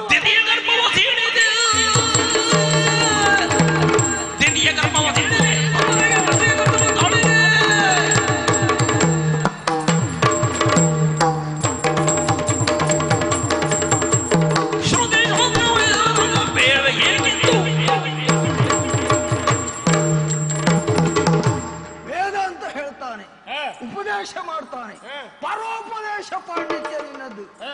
ಒಂದು ಸಂದರ್ಭದಲ್ಲಿ ನಮ್ಮ ಮೂಲ ಮಾತೆ ದಿತಿ ಅವಳ ಸೇವೆ ಮಾಡುವ ನೆಮನದಲ್ಲಿ ಹೋಗಿ ಅವಳ ಗರ್ಭವನ್ನೇ ಛೇದಿಸಿ ಗೋತ್ರಾರಿ ಎನ್ನುವಂತ ಅಪಖ್ಯಾತಿಗೆ ಪಾತ್ರನಾದವನು ನೀನು. ಮತ್ತೊಬ್ಬರಿಗೆ ಹೇಳುವ ನೈತಿಕ ಬಲ ಉಂಟ ನಿನಗೆ? ಅಸಂಬದ್ಧ ಪ್ರಲಾಪಿ, ನಿನ್ನಂತವರನ್ನು ಇವತ್ತು ಸುಮ್ಮನೆ ಬಿಡ್ತೇನೆ. ಒಂದು ಮಾತುಂಟು, ಒಂದಲ್ಲ 10 ಮಾತು ಹೇಳು, ಸುಮ್ಮನೆ ಹೇಳಬೇಡ. ಕೆಟ್ಟ ಹುಳವನ್ನ ಸುಟ್ಟರೂ ಹೋಗುವುದಿಲ್ವಂತೆ. ನಿಮ್ಮ ಜಾತಿ ಆದ್ರೂ ಬೆಳೀತಲ್ಲ, ಅದು ನಮ್ಗೆ ಬೇಸ. ಕೆಟ್ಟ ಹುಳ ಸುಟ್ಟು ಹೋಗುದಿಲ್ಲ ಅಂತಿಲ್ವೋ? ಕೆಟ್ಟ ಬೀಜ ಅಂತ ಮತ್ತೆ ನಾವು ಹುಳವನ್ನೇ ತೆಗೆದುಕೊಳ್ತೇವೆ. ನಿನ್ನ ಮಾತೇ ಹಾಗೆ. ಬೀಜ ಹುಳದಲ್ಲೇ ಇರುವುದು. ಬೀಜ ಹುಳದಲ್ಲಿರುವುದ? ಮತ್ತೆ ಮತ್ತೆ ಹುಳದಲ್ಲಿ ಬೀಜದಿಂದ ಮತ್ತೆ ಏನಾಗ್ತದೆ? ಬೀಜ ಹುಳದಲ್ಲಿರುವುದಲ್ವೋ? ಹುಳ ಹೇ ಗ್ರಾಚಾರ. ಅಲ್ಲ, ನನಗೆ ನಾನು ಈಗ ಹೊಡ್ಕೊಳ್ಬೇಕಾದ ಸಂದರ್ಭ ಬಂದಿದ್ದ. ಯಾಕೆ? ನಿನ್ನಂತ ಅಸಂಬದ್ಧ ಪ್ರಲಾಪಿಯೊಟ್ಟಿಗೆ ಮಾತಾಡುವುದಕ್ಕೆ ಬಂದಿದ್ದೇ ತಪ್ಪು. ಬಾಳ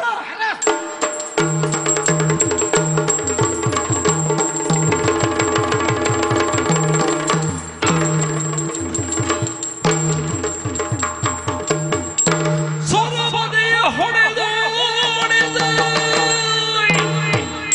ಸೊರಬದೆಯ ಹೊಡೆದು ಹೊಡೆದುದಲ್ಲಿ ಸೊರಸು ವಸ್ತುಗಳನ್ನು ಕೈಗೊಂಡು ಹಣಮಟ್ಟು ಹೋಗಲಿ ಮೇರೆ.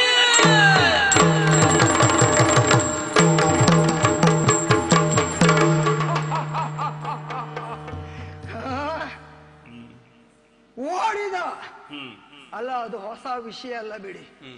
ಯಾವ ಪ್ರಸಂಗದಲ್ಲಾದ್ರೂ ದೇವೇಂದ್ರ ಓಡದೆ ಇದ್ದದ್ದು ಉಂಟ? ಓಡಿದ. ನಮಗೆ ಬೇಕಾದದ್ದು ಅವನನ್ನು ಓಡಿಸುವುದಲ್ಲ, ದೇವಲೋಕದ ಅಧಿಕಾರವನ್ನು ಸ್ವಾಧೀನಪಡಿಸಿಕೊಳ್ಳುವುದು.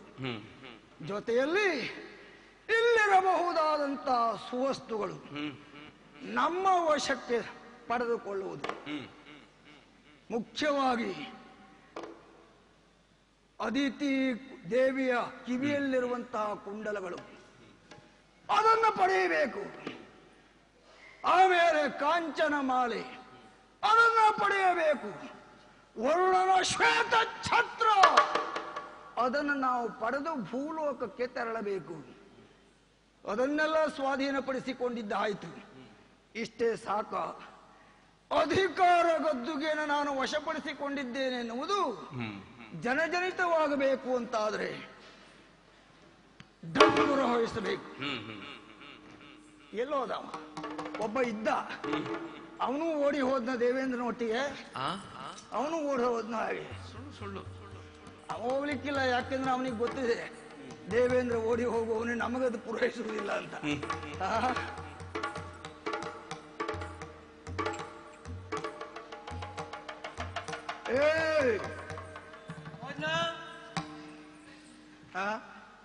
ಯಾರು?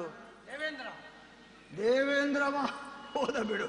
ನನಗೆ ಗೊತ್ತಿತ್ತು ಅವ ಅಷ್ಟೇ ಮಾಡುವವನೇ. ಅಷ್ಟೇ ಬಿಡು, ಇಲ್ಲಿದ್ದವ್ರಿಗೆ ಎಲ್ಲ ಗೊತ್ತಾಗಿದೆ. ನನಗೆ ನನಗೆ ನಿನ್ನ ಮೇಲೆ ಒಳ್ಳೆ ಗೌರವ ಇಟ್ಟದ್ದೇ ಅದಕ್ಕೆ. ನೀ ಬಂದಿಲ್ಲ, ನನಗೆ ಒಂದ್ಸಲ ಸಂತೋಷ ಆಯ್ತು ನೀನ್ ಬಂದದ್ದು. ಇಂಥವ್ರು ಬೇಕು ನಮ್ಗೆ. ಹಾಗಾಗಿ ನಾನು ಅದೇ ಆಲೋಚನೆ ಅಂದ್ರೆ ನನ್ನನ್ನು ಕರೆಸ್ಕೊಳ್ಬೇಕು ಅಂತ ಲೆಕ್ಕ ಹಾಕ್ತಾ ಇದೆಯೋ ಏನೋ? ಅಲ್ಲ, ನಾ ಕರೆಸ್ಕೊಳ್ಬೇಕು ಅಂತ ಲೆಕ್ಕ. ಮತ್ತೆ ನಿನಗೆ ಬೇಕು, ನಿನಗೆ ಬೇಕಾಗಿ ಬಂದವನಲ್ಲ ನಾನು, ನನಗೆ ಬೇಕಾಗಿ ಬಂದವನು. ಅಲ್ಲ ಅಲ್ಲ, ನಮಗೂ ನಿಮ್ಮಂತವರು ಬೇಕಾಗಿತ್ತು. ಯಾಕೆ ಬೇಕಾಗಿತ್ತು? ದೇವೇಂದ್ರನ ಮೇಲೆ ನನಗಷ್ಟು ಮನ್ಸಿರ್ಲಿಲ್ಲ. ದೂತ. ಹೌದಾ?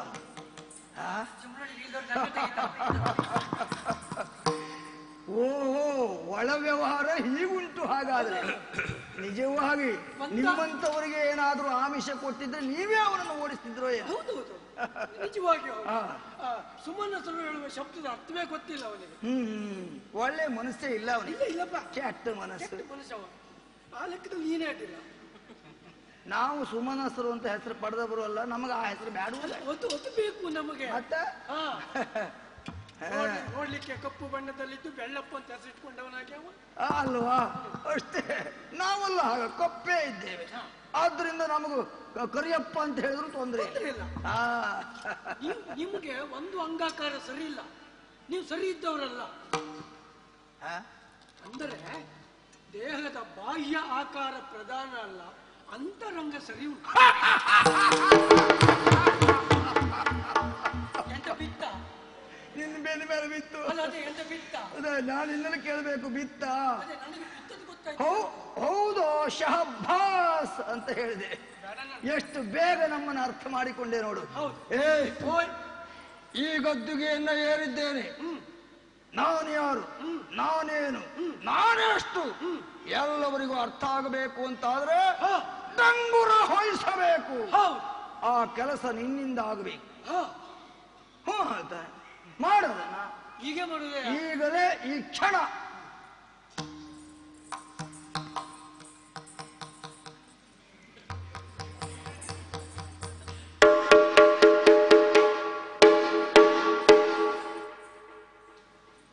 ಹೇಳುವುದಿಲ್ಲ?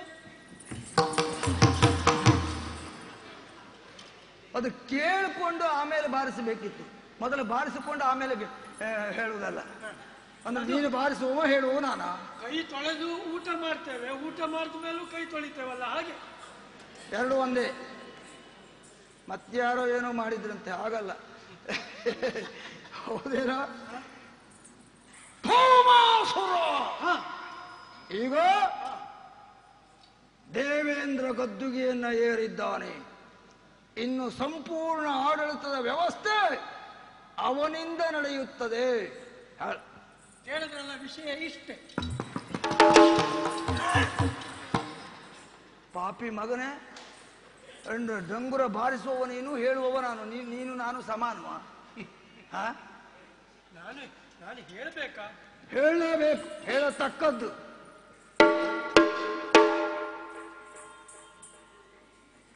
ಸರಿ ಮಾಡ್ಕೊಳ್ಳಿ.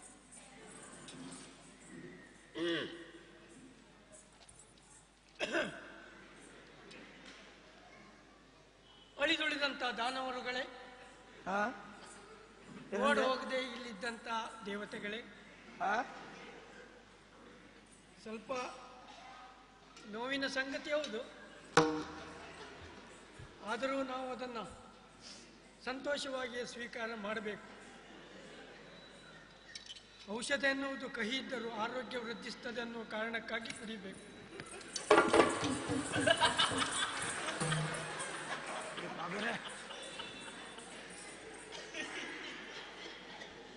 ಏನು ಹೇಳ್ತಾ ಇದ್ದೀಯ ನೀನು?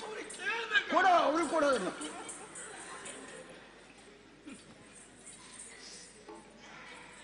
ಇದುವರೆಗೆ ದೇವಲೋಕದ ಅಧಿಕಾರವನ್ನ ನಮ್ಮನೆಯ ಸುರೇಂದ್ರ ಆಳ್ಕೊಂಡು ಅನುಭವಿಸಿಕೊಂಡು ಬರ್ತಾ ಇದ್ದೆ. ಸುರೇಂದ್ರ ಹೊಡಿತೀಯ? ನಮ್ಮೊಡೆಯ ಸುರೇಂದ್ರ ಅಂದ್ರೆ ನಮ್ಮೊಡೆಯ ಸುರೇಂದ್ರ ಏನು ಶೋಕಭಾವ ಆಳ್ಕೊಂಡು ಬರ್ತಾ ಇದ್ರು. ದುರದೃಷ್ಟವಶಾತ್ ಅವರಿಂದ ಅಧಿಕಾರ ಕೈ ತಪ್ಪೋಯ್ತು. ಹೋಗುದಿಲ್ಲ, ಯಾಕೆ ತಪ್ಪಿತು? ಮತ್ತೆ ಸಿಗಬೇಕು ಅಂತಲೇ ತಪ್ಪಿದ್ದಿರ್ಬೋದು, ಹೇಳಿ ಬರುವುದಿಲ್ಲ. ಏನಂದ್ಯಾ? ಅಲ್ಲ, ವಿಷಯ ನಿಮ್ಮ ಕೇಳ್ತಾ ಇದ್ದೆ. ಹೇಳಿ. ಹಾಗಂತ ಈಗ ವರ್ತಮಾನ ಕಾಲದಲ್ಲಿ ಈ ಸುರಗದ್ದುಗೆಯನ್ನ ಆಳ್ವಿಕೆ ನಡೆಸ್ತಾ ಇದ್ದದ್ದು ಯಾರು? ಇವರು ಕಡಿಮೆಯಲ್ಲ. ಬೌ ಬೌ ಬೌ ಬೌ ಬೌ ಹಜ ಹಜ ಹಜ ಹಜ ಹಜ. ಈ ಜಾತಿಯವಂತ ನನಗೆ ಗೊತ್ತಿಲ್ಲದೆ ಹೋಯ್ತು. ಗ್ರಾಚಾರಕ್ಕೆ ನಮಗೆ ಬೇರೆ ಯಾರೂ ಇಲ್ಲ. ಭೌಮಾಸುರ, ಬೊಗಳ ಭೌಮಾಸುರ. ಏನು? ಭೌಮಾಸುರ. ಭೌಮಾಸುರ. ಭೌಮಾಸುರ ಇಲ್ಲಿಯ ಗದ್ದುಗೆಯನ್ನು ಅಲಂಕರಿಸಿದ್ದಾರೆ. ಹಾಗಾಗಿ ಅವ್ರು ಹೇಳಿದ್ದಕ್ಕೆ ನೀವು ಹೇಳಬೇಕು. ಇಲ್ಲದೋದ್ರೆ ನಮಗೆ ಕಷ್ಟ ತಪ್ಪಿದ್ದಲ್ಲ. ಅವರ ಆಳ್ವಿಕೆಯನ್ನು, ಅಧಿಕಾರವನ್ನು ಆದಷ್ಟು ದಿನ ಅನುಭವಿಸೋಣ ಅಂತ ಹೇಳ್ತಾ ಇದ್ದೇನೆ. ಇದುವೇ ಡಂಗುರ.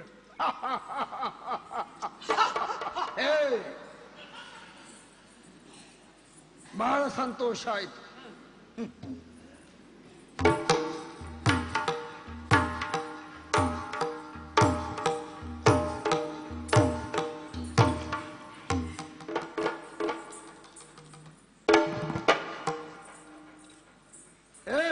ಅದಲ್ವಾ ದೇವಗದ್ದುಗೆ ಮೇಲೆ ನೀನು ಕುಳಿತುಕೊಳ್ಳತಕ್ಕದ್ದು.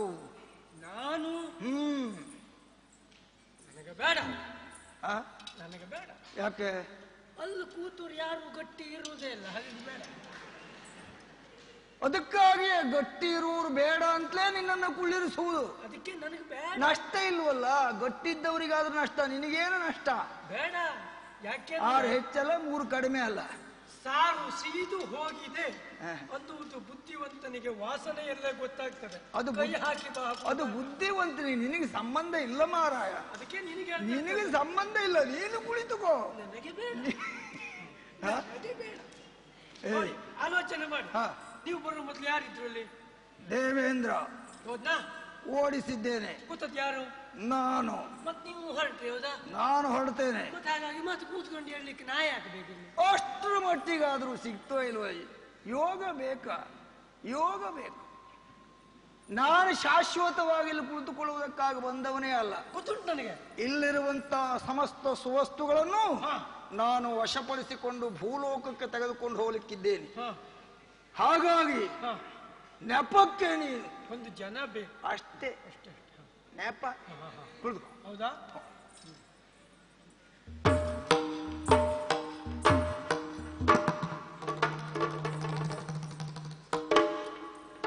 ಯಾರ ಪ್ರತಿನಿಧಿ ನೀನು?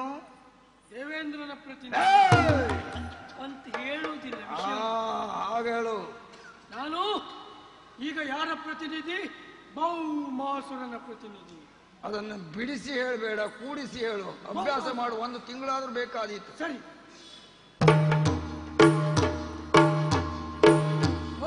ನಿನಗೆ ಮಂಗಳವಾರ. ಏನಾದ್ರೂ ಹೇಳಿದೀಯಾ? ಇಲ್ವಾ? ನನ್ನ ಪುಣ್ಯ ಯಾವುದೇ ತಕೊಂಡೋದ್ರು ಪೀಠ ಆದ್ರೂ ಇಟ್ನೆಲ್ಲ ಕೂತ್ಕೊಳ್ಳಿಕ್ಕೆ ನನ್ನ ಪುಣ್ಯ ಅಷ್ಟೇ ಸಾಕು.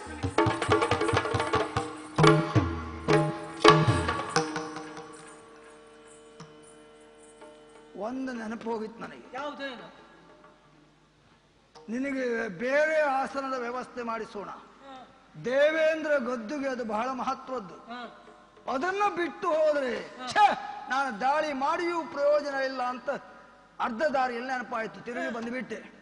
ಈ ಗದ್ದುಗೆಯನ್ನು ನಾನು ತೆಗೆದುಕೊಂಡು ಹೋಗ್ತೇನೆ. ಭೂಲೋಕದಿಂದಲೇ ಬೇರೆ ಒಂದು ಆಸನದ ವ್ಯವಸ್ಥೆ ಮಾಡಿಸ್ತೇನೆ. ಅಲ್ಲಿಯವರೆಗೆ ನಿರೀಕ್ಷಿಸುತ್ತಾ ಇರು.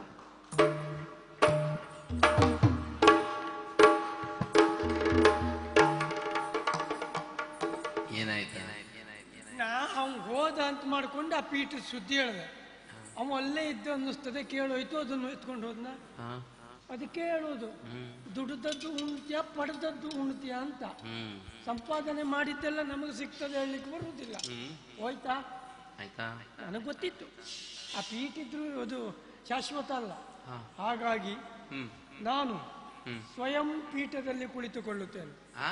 ಸ್ವಯಂ ಪೀಠದಲ್ಲಿ. ಸ್ವಯಂ ಪೀಠ ಗೊತ್ತಿಲ್ವೇ ನಿಮಗೆ? ಇಲ್ಲ. ಆಮೇಲೆ ಬಂದಾಗ ಕೇಳಿ ಹೇಳಿಕೊಡ್ತೇನೆ.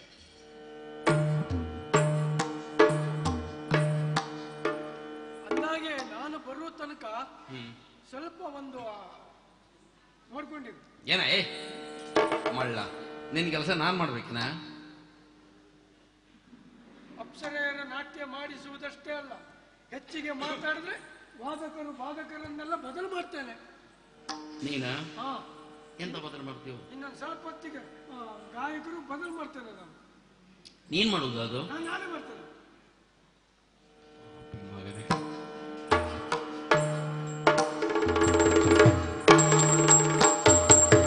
ಲೀಲಾ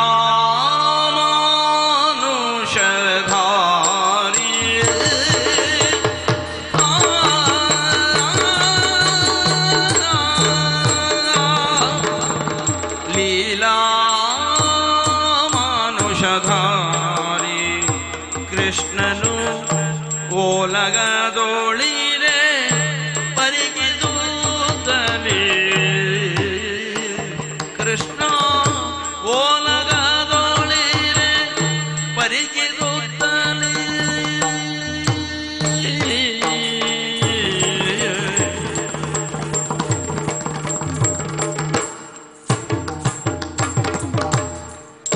ತಾಳಿದು ಗೂಡವ ಸುರದ ದ್ವಿಯೂತ ಬರುತ್ತಲೆರಗೆ.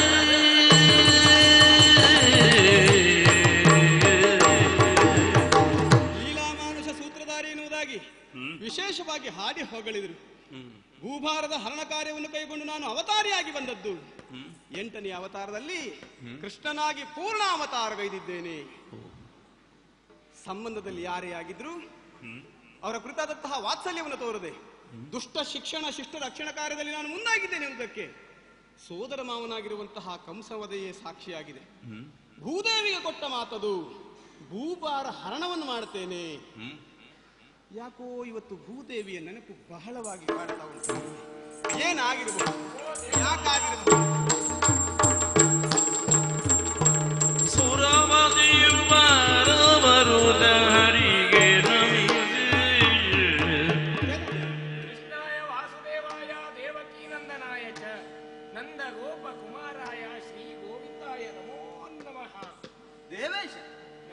ಏನಯ್ಯ ಇದು ವಿಶೇಷ? ಓ ದೇವಾ, ಲಾಲಿಸು ಕರುಣಾಲವಾಲ ಗೋವಿಂದ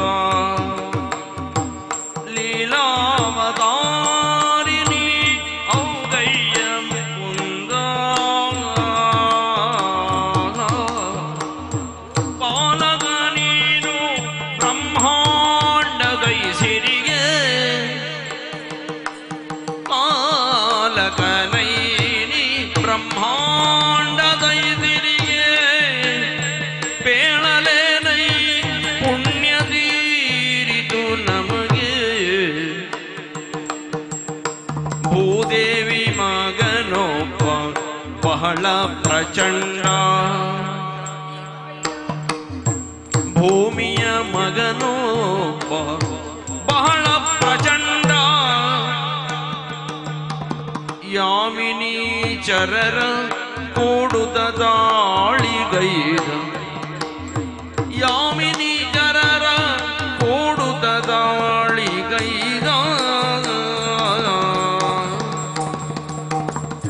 ಲಾಲಿದು ಕರುಣಾಲ ಬಾಲ ಗೋವಿಂದ.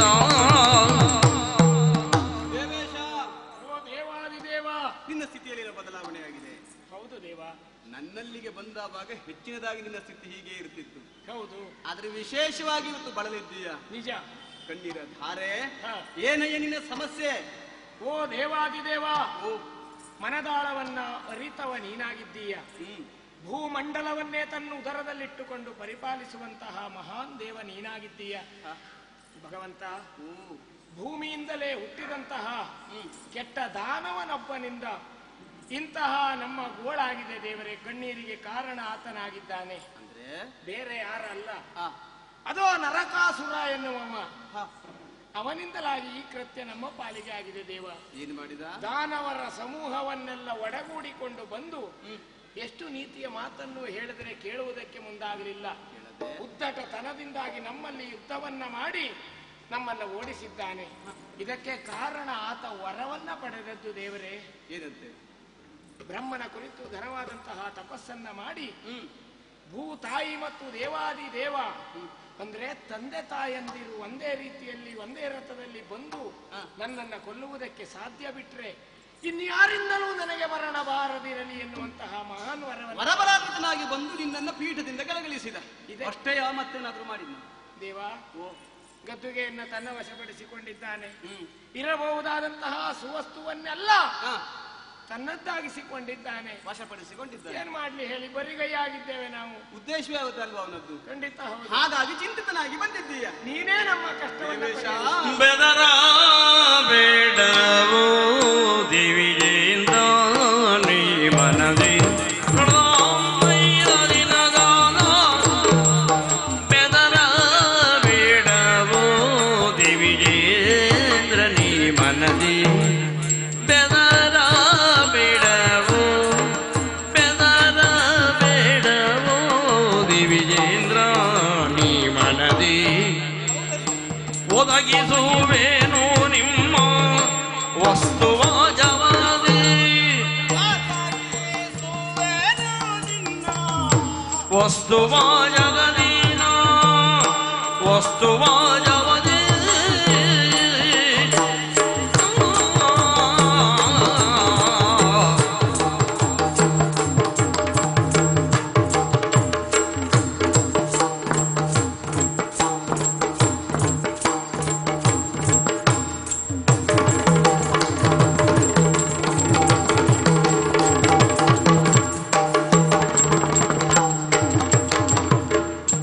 ಮದಮುಖ ಭೌಮಾದುರನ ಸಂವರಿಬೆ ಮದಮುಖ ಭೌಮಾದುರನ ಸಂವರಿಬೆ ಮುದದಿಂದಲ ಸುರಲೋಕಕ್ಕೆ ಬರುವೆ ಸುರಲೋಕಕ್ಕೆ ಬರುವೆ ಸುರಲೋಕಕ್ಕೆ ಬರುವೆ ಮುದದಿಂದ ಸುರಲೋಕಕ್ಕೆ ಬರುವೆ ಆ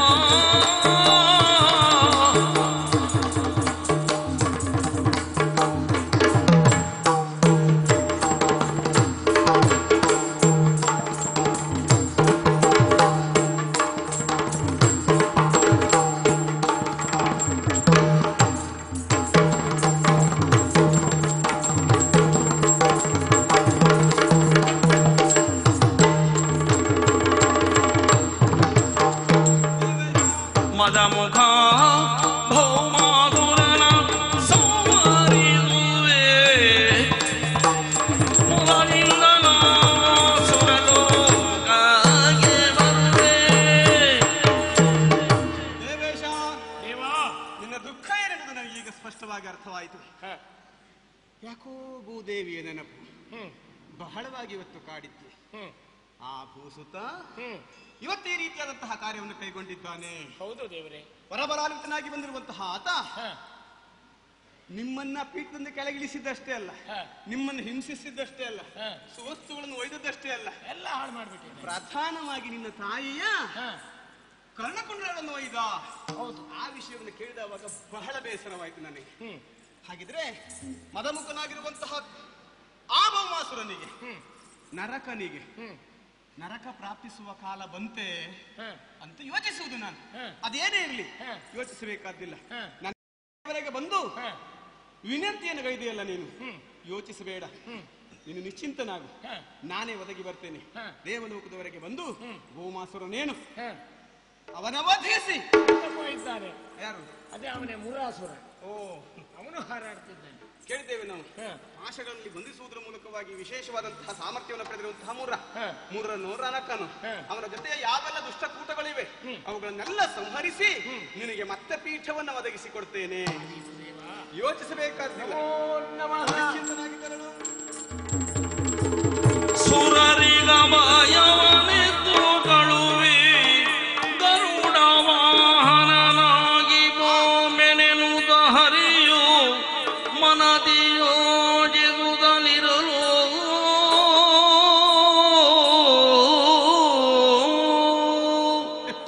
ನನಗೆ ಭೂಮಿಯ ನೆನಪಾಗುವುದಕ್ಕೂ ಆ ಭೌಮಾಸುರ ಈ ರೀತಿಯಾದಂತಹ ಕೃತ್ಯವನ್ನು ಗೈದು ದೇವೇಶ ಇಲ್ಲಿ ಬಂದು ನನ್ನನ್ನು ದೂರುವುದಕ್ಕೂ ಕಾಕತಾಳೀಯ ನ್ಯಾಯವೇ? ಅದು ಏನೇ ಇರಲಿ, ಗರುಡ ವಾಹನನಾಗಿ ಆದಷ್ಟು ಬೇಗ ದೇವಲೋಕವನ್ನು ಸೇರಬೇಕು. ದೇವತೆಗಳಿಗೆ ಬಂದಿರುವಂತಹ ಸಂಕಟವನ್ನು ನಾನು ಪರಿಹರಿಸಬೇಕು ಅಂತಾದ್ರೆ ಹೋಗ್ತದೆ ಸರ್.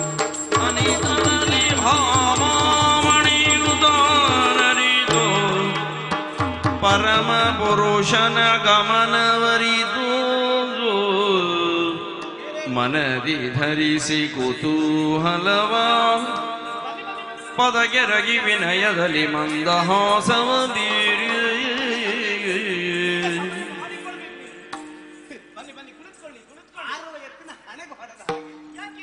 ಎಷ್ಟು ಉತ್ಸಾಹದಲ್ಲಿ ನಾನು ಹೊರಟು ನಿಂತಿದ್ದೆ, ಆ ಕ್ಷಣಕ್ಕೆ ಬಂದೇ ಬಿಟ್ಟಿಲ್ಲ ನೀನು. ನಿಮ್ಮ ಉತ್ಸಾಹದಿಂದ ನನ್ನ ಮನದಲ್ಲಿ ಒಂದು ಪ್ರಶ್ನೆ ಮೂಡಿದ್ದೀಗ. ಪ್ರಶ್ನೆ? ಹೌದು. ಈ ಹೆಂಗಸರಿಗೆ ಹೇಗೆ ಏನು, ಗಂಡಸರೇನಾದರೂ ಘನವಾದ ಕಾರ್ಯ ಇವತ್ತು ಮಾಡ್ಲೇಬೇಕನ್ನುವಾಗ 10-20 ಪ್ರಶ್ನೆಗಳು, ಅರ್ಧ ಉತ್ಸಾಹ ಅಲ್ಲಿಗೆ ಎಳೆದು ಹೋಗ್ತದೆ. ಅದು ಸಂಶಯದಿಂದ ಮೂಡುವಂತ ಪ್ರಶ್ನೆ. ಸಂಶಯ? ಹೌದು. ಹೇಗೆ ಸಂಶಯ ಸ್ವಾಮಿ? ಪಯಣ ಎಲ್ಲಿಗೆ ಪ್ರಿಯನೇ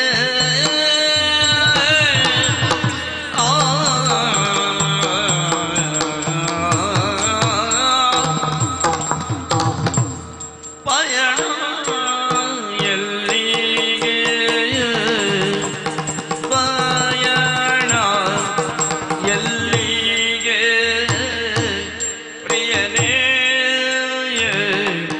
ಹೃದಯೇಶನೇ ಹೃದಯೇಶ ದಯದಿ ನೀ ಪೇಳಿದನೆ ಹೃದಯೇಶನೇ ದಯದಿ ನೀ ಪೇಳಿದನೆ ದಯದಿ ಬೇಳು ಹೃದಯೇಶ ಪಯಣ ಎಲ್ಲಿಗೆ ಪ್ರಿಯನೇ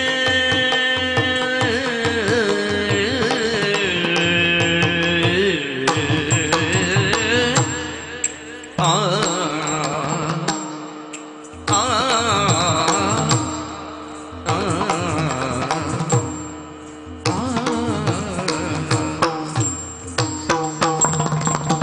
ಪಯಣವೆಲ್ಲಿಗೆ ಪ್ರಿಯನೇ ಹೃದಯನೇ ದಯದಿ ನೀವೇ ಎನಗೆ ಹೃದಯೇಶ ದಯದಿ ನೀ ಪೇಳು ದಯದಿ ನೀ ಪೇಳೆ ಎನಗೆ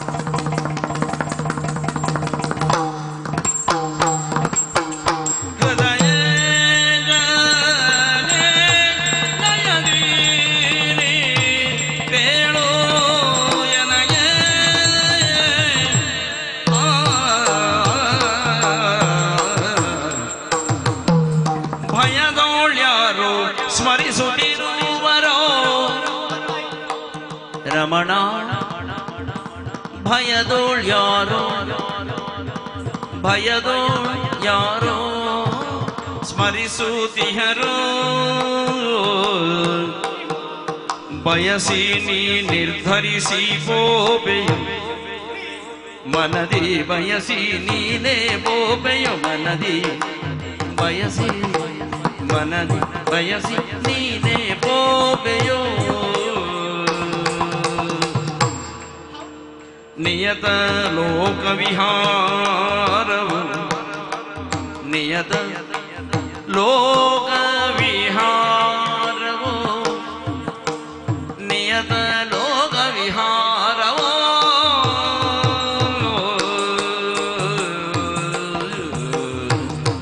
ಪರಿಚಯದ ನೆಲೆಯಲ್ಲಿ ಸುತ್ತಿ ಬರುವೆಯ ದೇವ ಪರಿಚಯದ ನೆಲೆಯಲ್ಲಿ ಸುತ್ತಿ ಬರುವೆಯ ದೇವ ದೇವ ಹೃದಯೇಶ ಪಯಣವೆಲ್ಲಿಯೇ ದಯದಿ ಬೇಳು ರಮಣ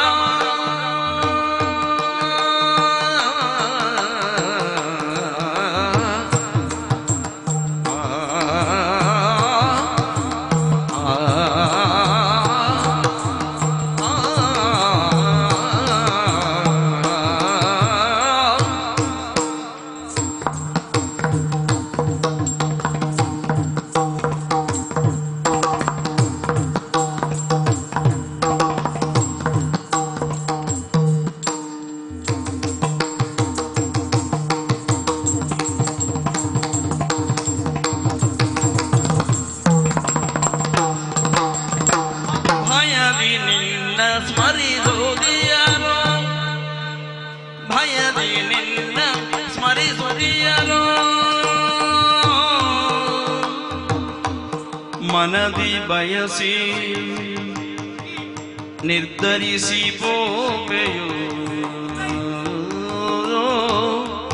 ಮನದಿ ಬಯಸಿ ನಿರ್ಧರಿಸಿ ಬೋಬೆಯೋ ನಿರ್ಧರಿಸಿ ಬೋಬೆಯೋ ನಿರದ ಲೋಕ ವಿಹಾರವೋ ನಿರದ ಲೋಕ ವಿಹಾರವೋ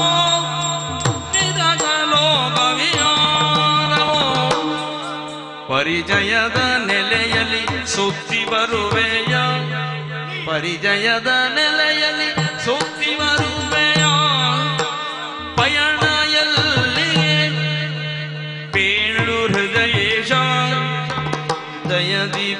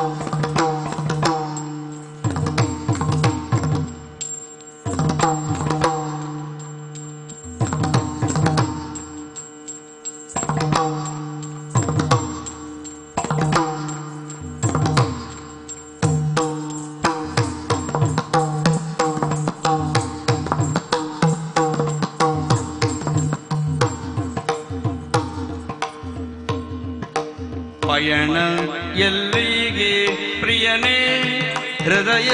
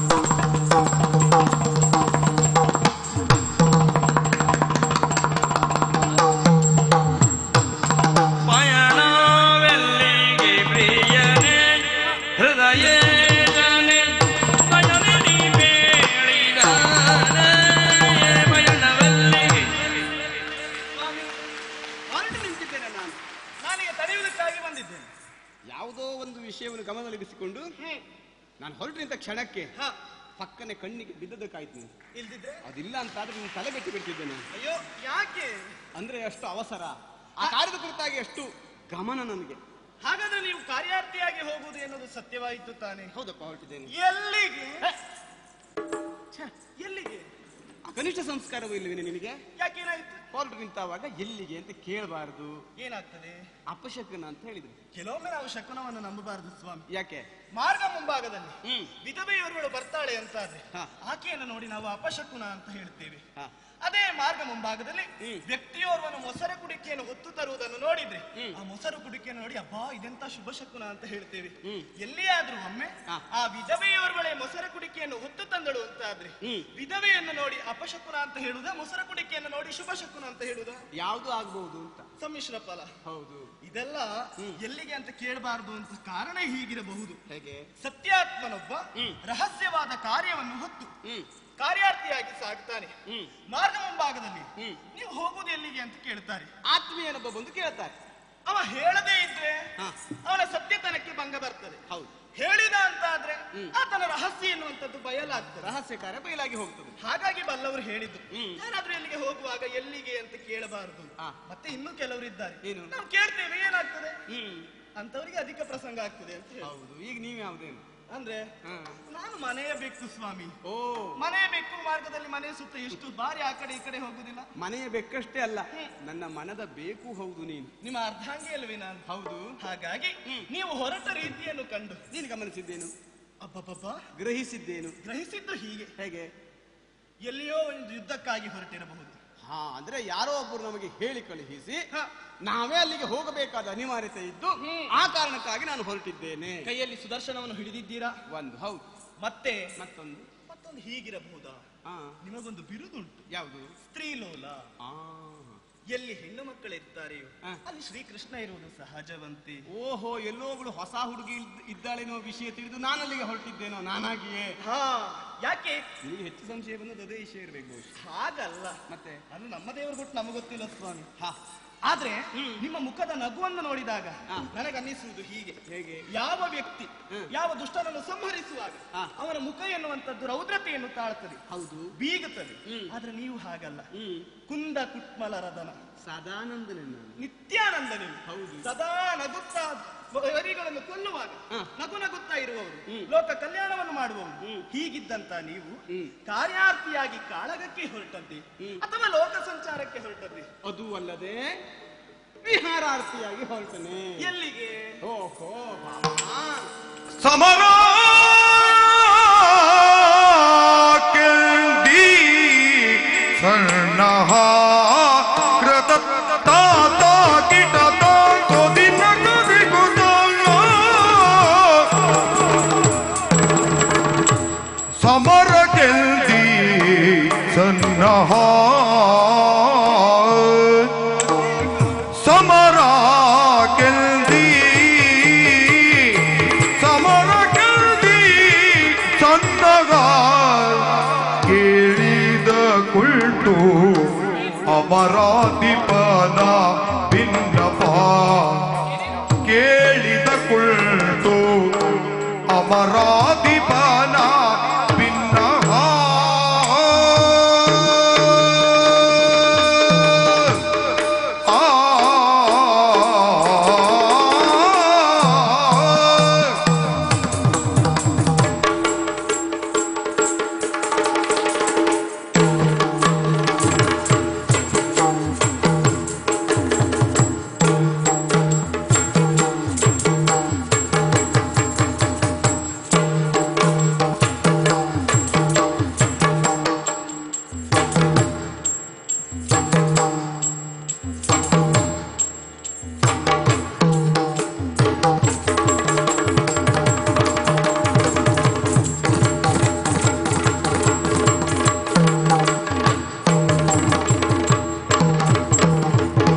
ರಮಣೀನಿ ಅನುಮಾನ ಪಡದಿರೋ ರಮಣಿನಿ ಅನುಮಾನ ಪಡದಿರೋ ರಮಣಿನಿ ಅನುಮಾನ ಪಡದಿರು ಸುಮುಖಿಯರ ಬಯಸಿಲ್ಲ ಮನದೊಳು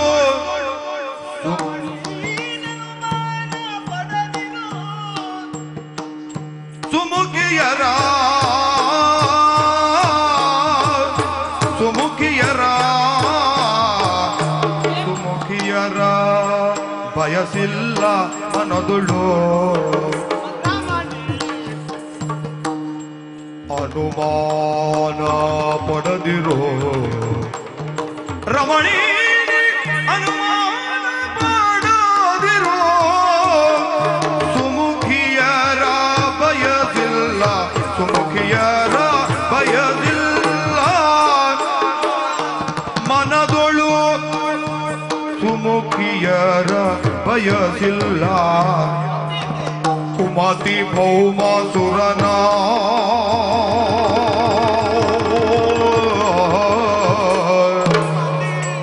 ಕುಮತಿ ಭೌಮಾಸುರನ ಕುಮತಿ ಭೌಮಾಸುರನ ಪುರ ವಿಭ್ರಮದ ಪ್ರಾಗ್ಜ್ಯೋತಿಷಗೆ ಕೋಪೆನೋ ವಿಭ್ರಮದ ಪ್ರಾಗ್ಜ್ಯೋತಿಷಗೆ ಕೋಪೆನೋ ರಮಣಿ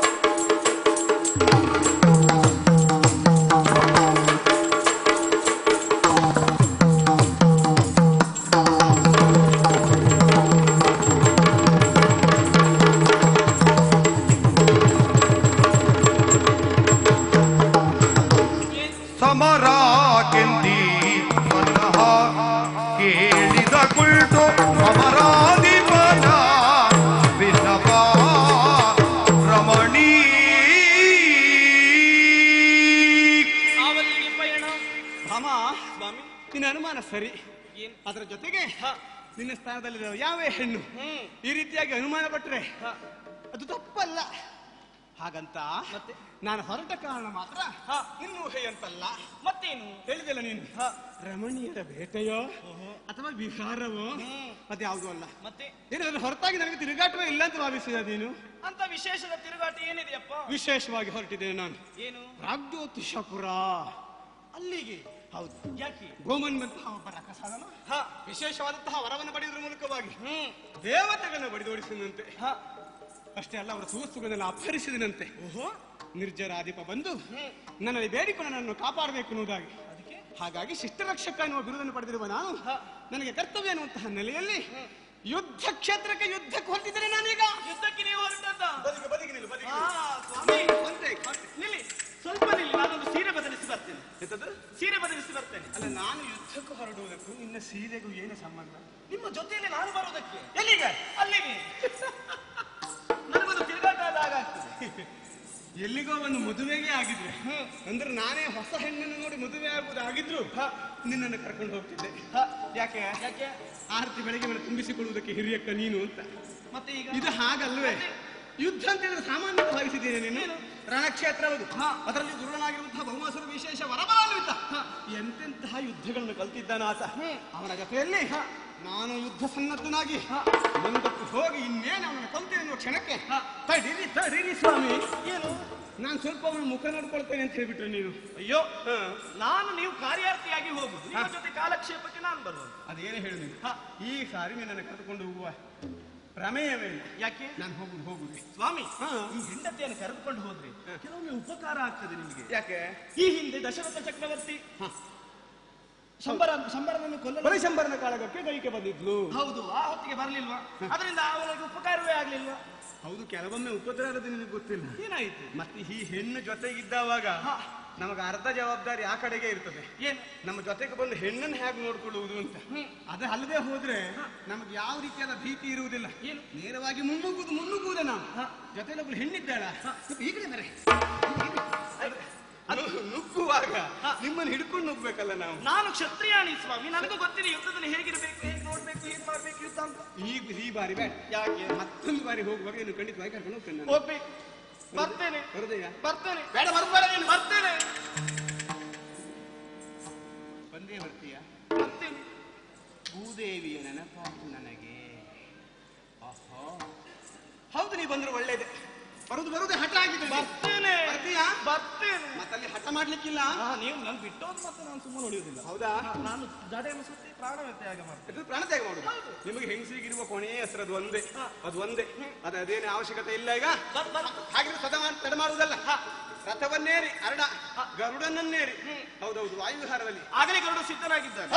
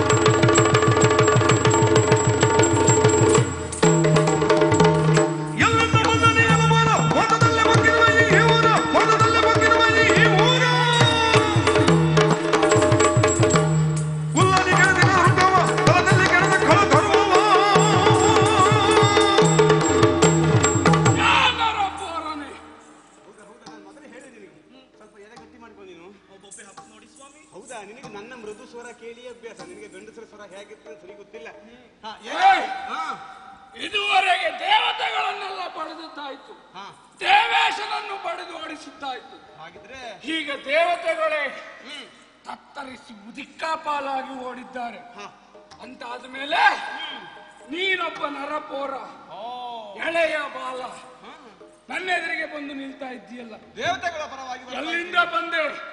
ಯಾಕೆ ಬಂದೆ? ನೀನ್ ಯಾರಂದೆ? ನಾನು ಮುರಾಸುರ.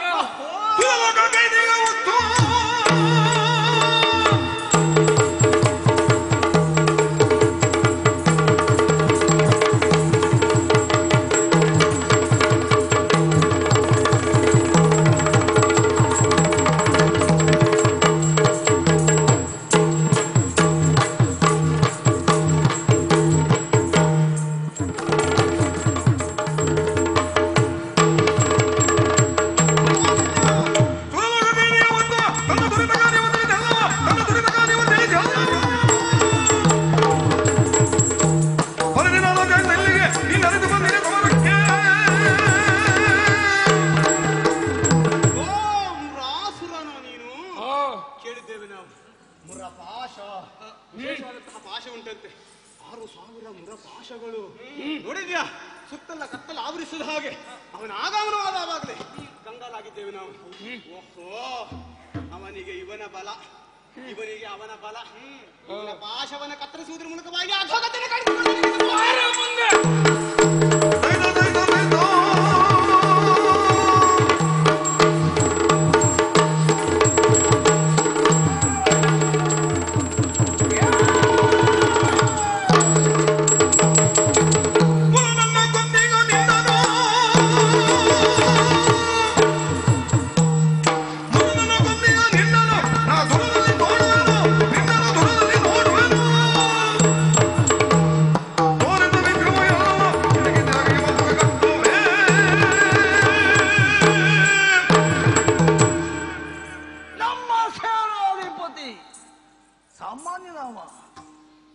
ಅವನ ಪಾಶಕ್ಕೆ ಇಡೀ ಪ್ರಪಂಚ ಗಡ ಗಡ ಗಡ ಗಡ ಗಡ ಗಡ ನಡುತ್ತದೆ.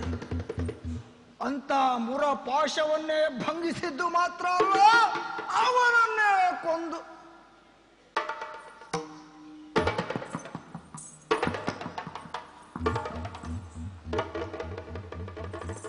ಹೇಗೆ ಎಲ ಎಲ ಎಲ ಎಲ ಯಾವ್ಯಾವ ರೀತಿಯಲ್ಲಿ ನೀನು ಬರ್ತೀಯೋ ಪುಣ್ಯಾತ್ಮ. ನಿನ್ನ ವಿಚಾರವನ್ನು ನಾನು ಕೇಳಿದ್ದೆ, ಏನಂತ? ಅಂತೂ ಇಲ್ಲಿಗೂ ಬಂದೆ ಅಂತ ಆಯ್ತು. ಅನುಮಾನವೇ ಇಲ್ಲ. ನಿನಗೆ ಬೇಡವಾಗಿತ್ತು. ಯಾವುದು?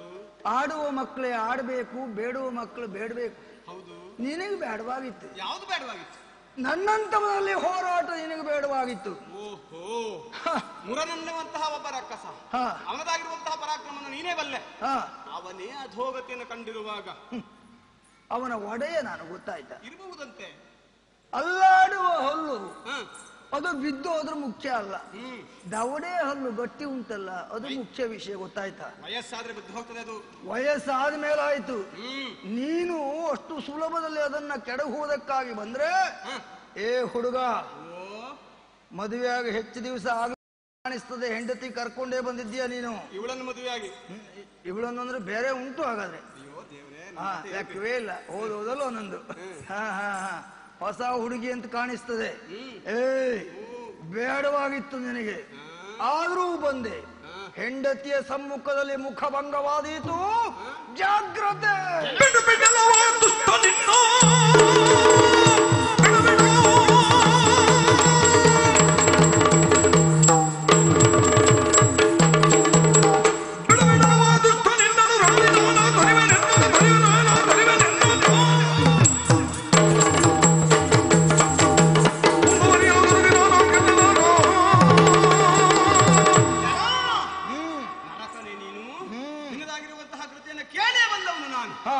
ದೇವತೆಗಳೆಲ್ಲ ಒಯ್ಲಿಟ್ಟು ನನ್ನಲ್ಲಿ ನಮ್ಮನ್ನ ಕಾಪಾಡಬೇಕು ಅನ್ನುವುದಾಗಿ ನಿನ್ನನ್ನು ಕುಂದು ಕಲಿತೆ ಎನ್ನುವಂತಹ ಮಾತನ್ನು ಕೊಟ್ಟು ಬಂದವನು ನಾನು. 16,000 ನಾರಿಯರಲ್ಲೂ ನಮ್ಮ ಸೆರೆಯಲ್ಲಿದ್ದಾರೆ. 16,101ನೇ ಅವಳು ಇವಳು. ಹೌದು ಹೌದು ಇವಳು ಇವಳನ್ನು ಒಳಗೆ ಇಡ್ತೇನೆ. ಆಗ್ಲಿಕ್ಕಿಲ್ಲ. ಅಷ್ಟು ಸುಲಭದಲ್ಲಿ ಹಾಗೆ ಇರುವಂತಹ ಆ ಎಲ್ಲ ನಾರಿಯರು ಅವರಿಗೆ ಗತಿ ಕಾಣಿಸಬೇಕು, ಜೊತೆಗೆ ನಿನಗೊಂದು ಗತಿ ಕಾಣಿಸಬೇಕು ಎನ್ನುವ ಕಾರಣಕ್ಕಾಗಿ. ಅವರ ಗತಿ ನನ್ನ ಗತಿ ಎರಡು ಒಂದೇಯ ಅಲ್ಲ, ನಿನಗೊಂದು ಗತಿ, ಅವ್ರಿಗೆ ಬೇರೆ ಗತಿ, ಅವರಿಗೊಂದು ಗತಿ, ಗತಿಯ ಪತಿಯ. ಅದೇ ಅದೇ ಅದೇ ಹೇಳು. ಕರುಣಿಸುವ ಯೋಗ್ಯತೆ ನನ್ನಲ್ಲಿ ಉಂಟು. ಹಾಗಾಗಿ ಮನೆಯ ಕಾಲ ನಿನಗೆ ಅದೇ ದವಡೆ ಹಲ್ಲನ್ನು ಉದುರಿಸ್ತೇನೆ ನಿನಗೆ.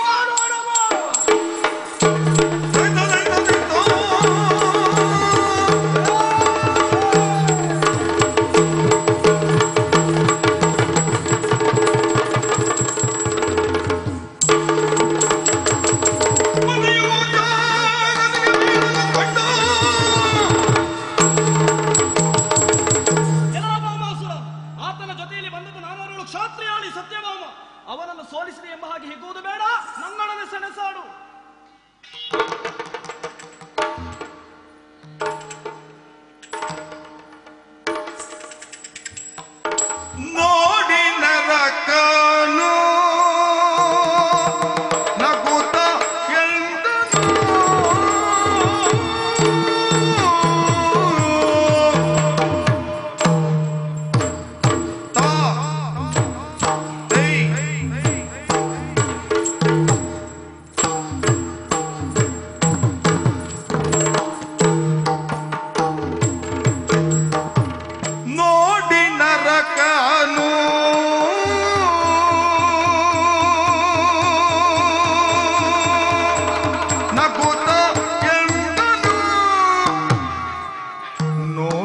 ನರಕನೋ ನೋಡಿ ನರಕನೋ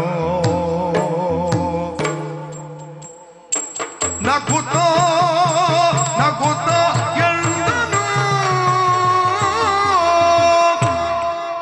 ನೋಡಿ ನರಕನೋ ನಗುತ್ತಲೆಂದನು ನೀನು ಮಾಡಬೇಕಾದ ಬೇರೆ ಉಂಟು. ಒಮಿತು ಬಲದೋಳು ಅವಲೇ ನಿಲ್ನೊಳು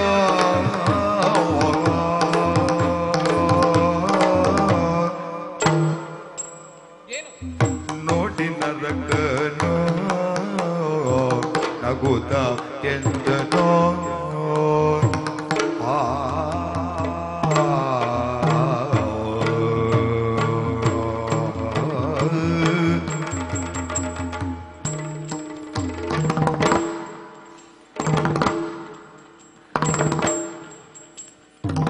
ನೋಡಿ ನರಕನೋ ನಗುತ್ತ ಎಂದನೋ ಆ ಆ,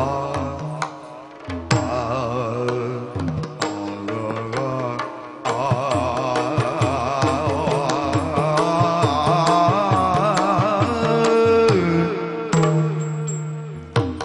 ನೋಡಿ ನರಕನೋ ನಗುತ್ತಲೆಂದನೋ ನಗುತ್ತಲೆಂದನೋ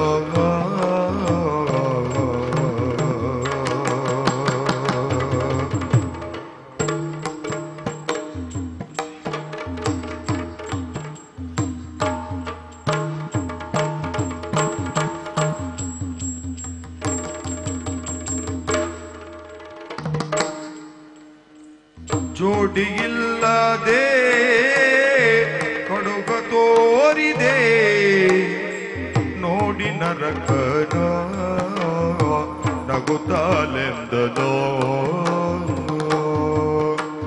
ಆ, ಆ,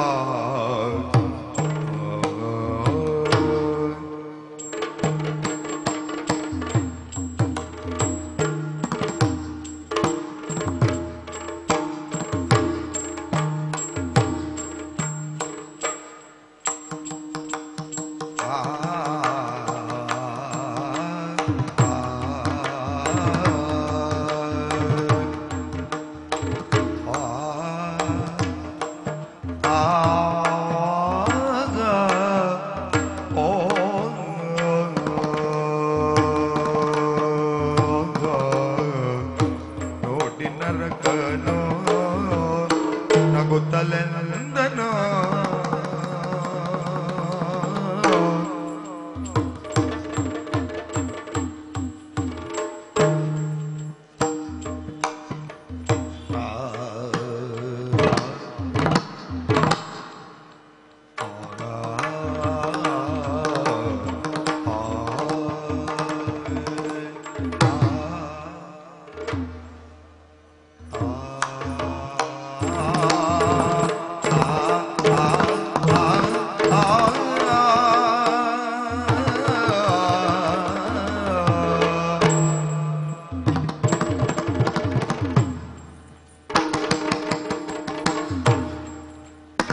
ನೋಡಿ ನರಕನೋ ನಗುತ್ತಲೆಂದನೋ ನಗುತ್ತಲೆಂದನೋ ನಗುತ್ತಲೆಂದನೋ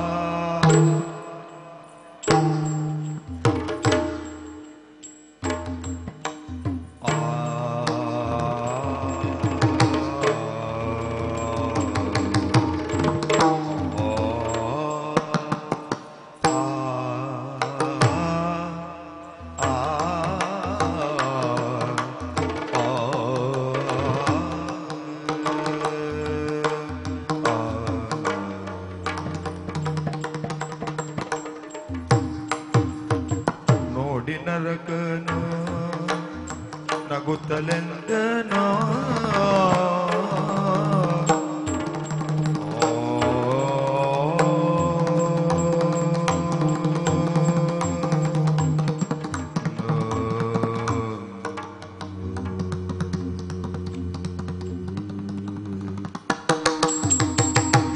ನೋಡಿ ನರಕನೋ ನಗುತ್ತಲೆಂದನೋ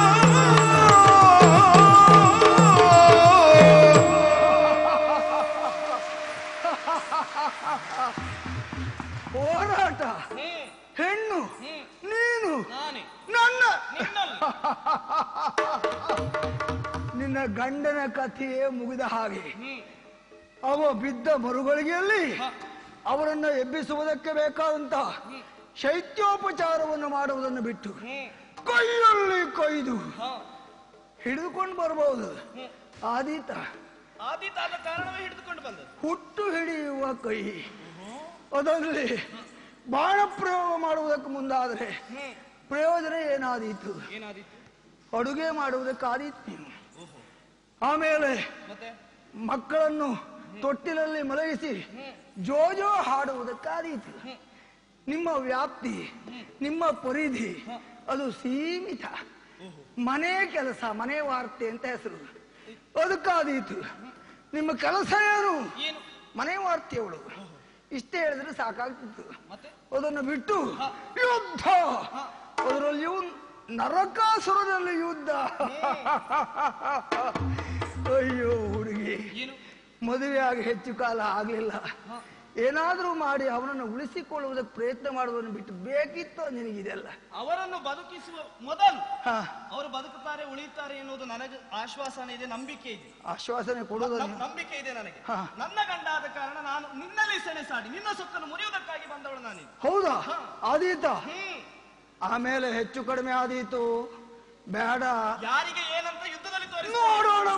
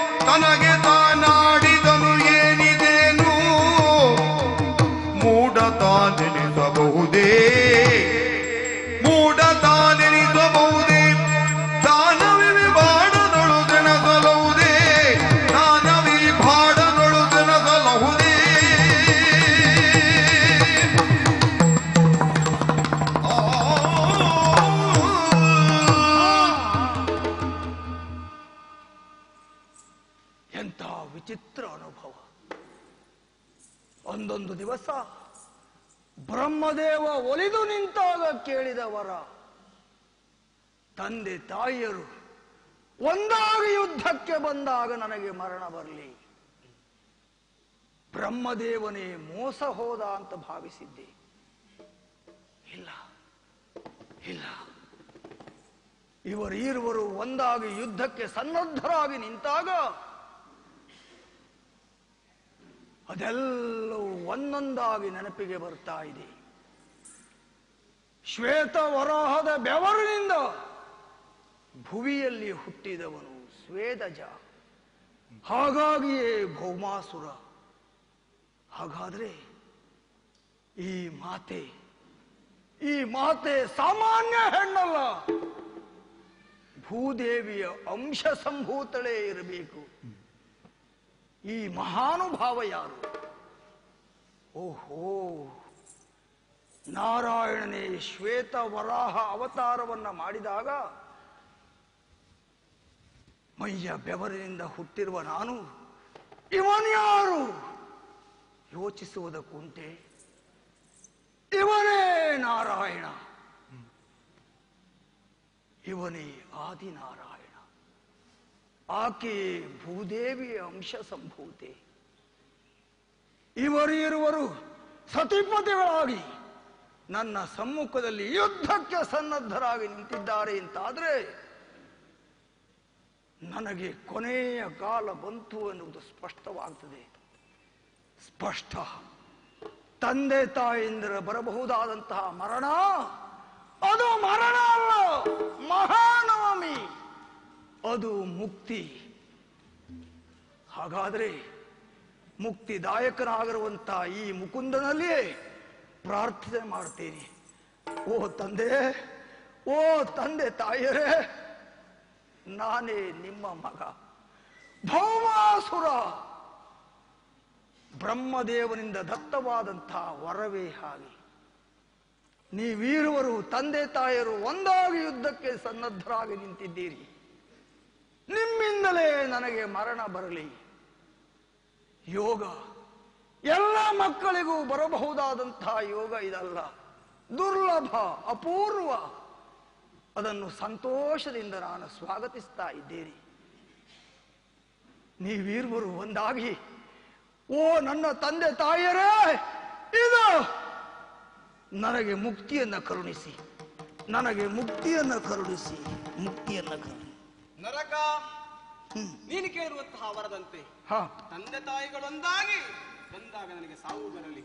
ಹೌದು. ತಂದೆ ತಾಯಿಗಳು ಯಾರು ಅನ್ನುವಂತಹ ಸತ್ಯ ವಿಷಯವನ್ನು ಅರಿಯದವನು ನೀನು. ಹೌದು. ಹಾಗಿದ್ರೆ ತಂದೆ ಯಾರು ಅದನ್ನು ಅರ್ಥಕೊಳ್ಳುವುದಕ್ಕೆ ಒಂದು ಯೋಗ್ಯವಾದಂತಹ ಕಾಲವಿದೆ. ಅದರ ಜೊತೆಗೆ ಕೇವಲ ದುಷ್ಟನಾಗಿ ಮೆರೆದವನಲ್ಲ, ನಿನ್ನದಾಗಿರುವಂತಹ ಕೃತಿಗಳ ಕುರಿತಾಗಿ ನಾನು ಕೇಳಿದ್ದೇನೆ. ಅದರ ಜೊತೆಗೆ ತಾನ್ಯಾರು ತನ್ನ ತಪ್ಪಿನಾರುವೇನೆನ್ನುವುದನ್ನು ಕಂಡುಕೊಂಡ ಕ್ಷಣಕ್ಕೆ ನನಗಿನ್ನು ಬದುಕು ಬೇಡ ಅನ್ನುವಂತಹ ನಿರ್ಣಯಕ್ಕೆ ಬಂದಿರುವಂತಹ ನಿನ್ನ ಬುದ್ಧಿ ಸ್ವಭಾವಗಳೇನೆನ್ನುವುದನ್ನು ಅರಿತುಕೊಂಡಿದ್ದೇನೆ ನಾನು. ಹಾಗಾಗಿ ಇದೋ ಉತ್ತಮವಾದಂತಹ ದಿವಸ, ನನಗೆ ಮೋಕ್ಷವನ್ನು ಕರುಣಿಸು ದೇವರೇ ಅಂತ ಕೇಳ್ತಾ ಇದ್ದೀಯ. ಹೌದು, ಈ ದಿವಸ ವಿಶೇಷವಾಗಿ ಭೂಲೋಕದ ಜನ ಕೊಂಡಾಡಬೇಕು, ನೆನಪಿಟ್ಟುಕೊಳ್ಳಬೇಕು ಅಂತಾದ್ರೆ ಇದನ್ನು ವಿಶೇಷವಾದಂತಹ ರೀತಿಯಲ್ಲಿ ಆಚರಿಸುವಂತೆ ನಾನು ಅನುಗ್ರಹಿಸ್ತೇನಂತೆ. ಚತುರ್ದಶಿಯ ದಿವಸ ವಿಶೇಷವಾದಂತಹ ಪೂಜೆಯನ್ನು ಮಾಡಿ ಹರಿಯನ್ನ ಧ್ಯಾನಿಸಿದವರಿಗೆ ನಿನ್ನ ಹೆಸರಿನ ಲೋಕ ಪ್ರಾಪ್ತವಾಗದ ರೀತಿಯಲ್ಲಿ ಅನುಗ್ರಹಿಸಿ ನಿನಗೆ ಮೋಕ್ಷವನ್ನು ಕರುಣಿಸ್ತೇನಂತೆ. ಇದೋ ಇದೋ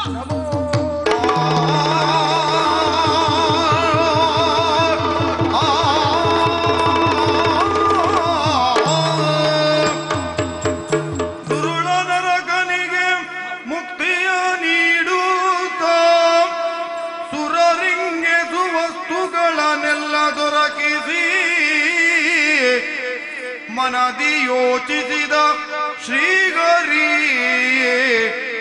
ತಾನಾಗ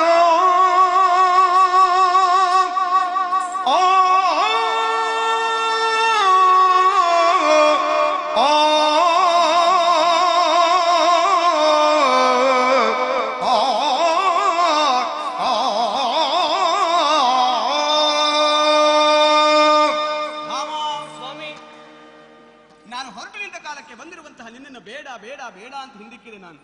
ಯಾವಾಗ್ಲೂ ಹಾಗೆ ನಾವು ತೋರಿಸದೆ ಅದನ್ನು ಮುಸುಕಲಿಟ್ಟಾಗ ನೋಡ್ಬೇಕು ಅನ್ನುವಂತಹ ಕುತೂಹಲ ಹೆಚ್ಚು. ಹೌದು, ನಾನು ಬೇಡ ಬೇಡ ಅಂತ ನಿರಾಕರಿಸಿದವಾಗ ಬರಬೇಕು ಬರಬೇಕು ಅನ್ನುವಂತಹ ನಿನ್ನ ಬಯಕೆಗಳು ಹೆಚ್ಚಾಯ್ತು. ನೀನು ಬರಲೇಬೇಕು ಅನ್ನುವಂತಹ ಆಸೆ ಇತ್ತು ನನಗೆ. ಯಾಕೆ ನಾವಿಬ್ಬರು ಒಂದಾಗಿ ಹೋದಾವಾಗ ಮಾತ್ರ ಇವನಿಗೆ ಸಾವನ್ನು ಸಮೀಪಿಸುವುದಕ್ಕೆ ಸಾಧ್ಯ. ಹಾಗಾಗಿ ವಿಶೇಷವಾದಂತಹ ವರವನ್ನು ಪಡೆದಿದ್ದಾನೆ.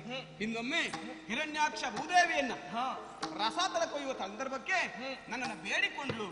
ಆ ಕಾಲದಲ್ಲಿ ಬಂದು ಆ ಹಿರಣ್ಯಾಕ್ಷನ ಸಂಹರಿಸಿದ ಕಾಲಕ್ಕೆ ನನ್ನ ಒಡಗೂಡಬೇಕು ದೇವ ಅಂತ ಕೇಳಿಕೊಂಡು ಆ ನಿಮಿತ್ತವಾಗಿ ಹುಟ್ಟಿದವನು ಇವ.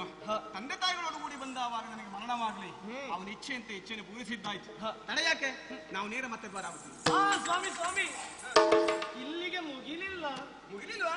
ಅಯ್ಯೋ, ನಾನು ಮುಗಿಯಿತು ಪ್ರಸಂಗ ಅಂತ ಹೇಳಿದೆ. ಸ್ವಾಮಿ, ಇನ್ನು ನನಗೊಂದು ಆಸೆ ಉಂಟು. ಈಗ ಮತ್ತೆ ನಿನಗೆ ಬಯಕೆ ಪ್ರಾರಂಭ ಆಯ್ತಾ? ಏನೇನು? ದುರುಳನ ವಧೆ ಆಯ್ತು. ದೇವತೆಗಳಿಗೆಲ್ಲ ನಾವು ಸಂತೋಷವನ್ನ, ದೇವತೆಗಳೆಲ್ಲ ಸುಮವೃಷ್ಟಿಯನ್ನು ಬೀರ್ತಾ ಇದ್ದಾರೆ. ಹೌದು. ಆದ್ರೆ ಒಮ್ಮೆ ನಾವು ಇಲ್ಲಿಗೆ ಬಂದವರು ಹಾಗೆ ಹೋಗುದು ಸರಿಯಾ? ಮತ್ತೆ ಹೇಗೆ ಅವನು ವಿಶೇಷವಾದಂತಹ ಆತಿಥ್ಯವನ್ನು ಮಾಡ್ತಾನೆ ನಮಗೆ? ಅವ ಮಾಡ್ಲಿ ಸ್ವಾಮಿ. ಇಲ್ಲಿ ವಿಶೇಷವಾದಂತಹ ನಂದನವನ ಅದನ್ನೊಮ್ಮೆ ಕಣ್ತುಂಬಿ ನೋಡುವ ಆಸೆ ನನಗೆ. ಒಂದು ರೀತಿಯಲ್ಲಿ ನೀನು ಬಂದದ್ದು ಪ್ರಯೋಜನ ಆದ್ರೂ ರಗಳೆ ಯಾಕೆ, ಏನಾಯ್ತು? ಅಂತೂ ನಿನಗೆ ನಂದನವನ್ನು ನೋಡ್ಲೇಬೇಕು. ಹೌದು, ಆಗ್ಲಿ ಅಂತೆ. ಹೋಗೋಣ ಬನ್ನಿ. ನಂದನವನದ ಕಡೆಗೆ ಹೋಗೋಣ.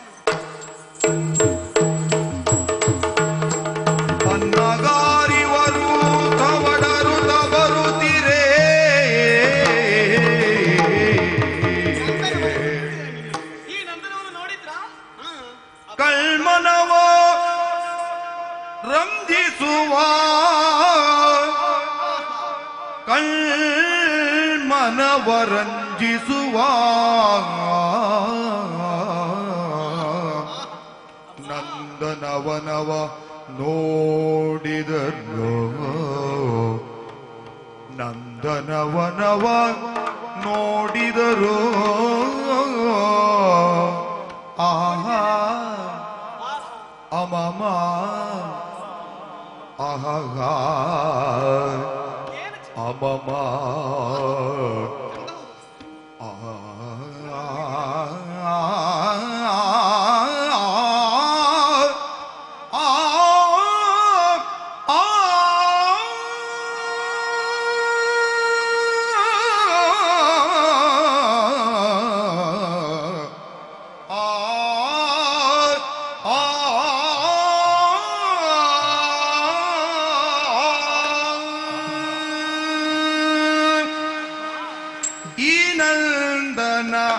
ಆನಂದದ ಸದನವಾಗಿದೆ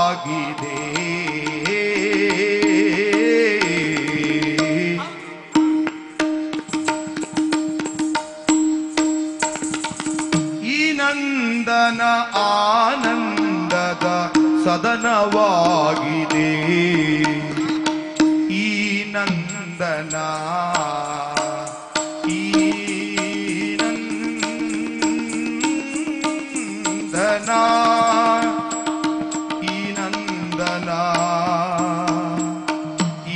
ನಂದನ ಆನಂದದ ಸದನವಾಗಿದೆ ಸದನವಾಗಿದೆ ಈ ನಂದನ ಆನಂದದ ಸದನವಾಗಿದೆ ಈ ನಂದನ ಆನಂದದ ಈ ನಂದನ ಆನಂದದ ಸದನವಾಗಿದೆ ನಂದನ ಸದನವಾಗಿದೆ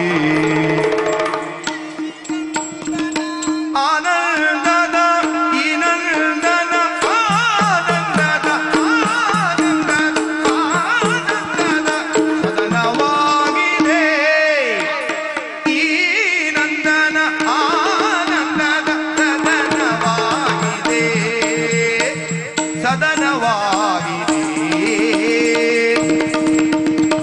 ಸದನವಾಗಿದೆ ಏನು ರಮ್ಯ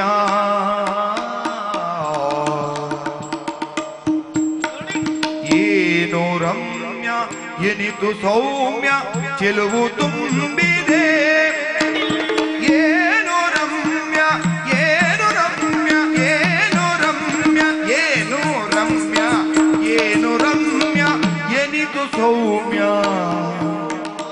ಎನಿತು ಸೌಮ್ಯ ಎನಿತು ಸೌಮ್ಯ ಎನಿತು ಸೌಮ್ಯ ಎನಿತು ಸೌಮ್ಯ ಚೆಲುವು ತುಂಬಿದೆ ಚೆಲುವು ತುಂಬಿದೆ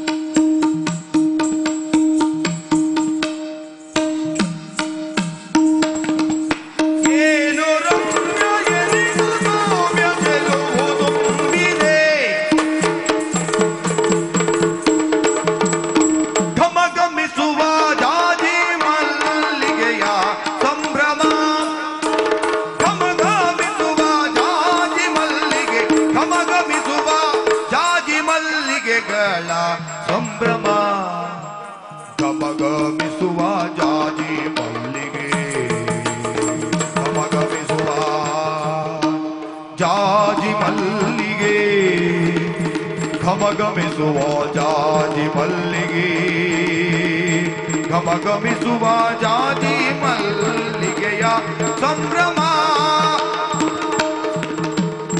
ಘಮಘಮಿಸುವ ಜಾಜಿ ಮಲ್ಲಿಗೆ ಮಲ್ಲಿಗೆಗಳ ಸುಮಲತೆಗಳ ಸೊಬಗಿಗೆ ಮನವು ನಲಿದಿದೆ ಸುಮಲತೆಗಳ ಸುಮಲತೆಗಳ ಸುಮಲತೆಗಳ ಸುಮಲತೆಗಳ ಸುಮಲತೆಗಳ ಸುಮಲತೆಗಳ ಸೊಬಗಿಗೆ ಮನವು ನಲಿಯುವುದು ಸುಮಲತೆಗಳ ಸೊಬಗಿಗೆ ಮನವು ಸುಮಲತೆಗಳ ಸೊಬಗಿಗೆ ಸುಮಲತೆಗಳ ಸುಮಲತೆಗಳ ಸೊಬಗಿಗೆ ಮನವು ನಲಿದಿದೆ ಮನವು ನಲಿದಿದೆ ಘಮಘಮಿಸುವ ಜಾಜಿ ಮಲ್ಲಿಗೆಗಳ ಸಂಭ್ರಮ ಸುಮಲತೆಗಳ ಸೊಬಗಿಗೆ ಮನವು ನಲಿದಿದೆ ಸುಮಲತೆಗಳ ಸೊಬಗಿಗೆ ಮನವು ನಲಿದಿದೆ ಮನವು ನಲಿದಿದೆ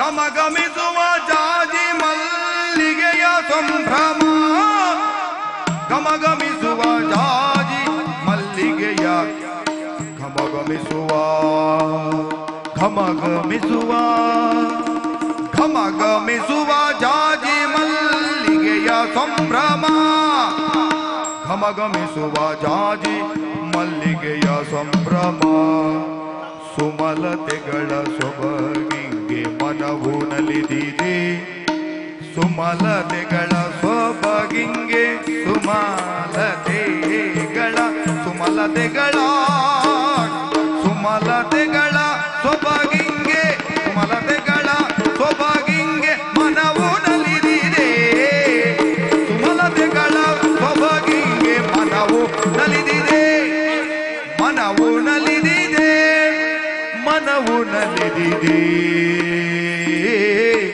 ಅಮಮ ಅರರೆ ಅಮಮ ಅರರೆ ಅಮಮ ಅರರೆ ಅಮಮ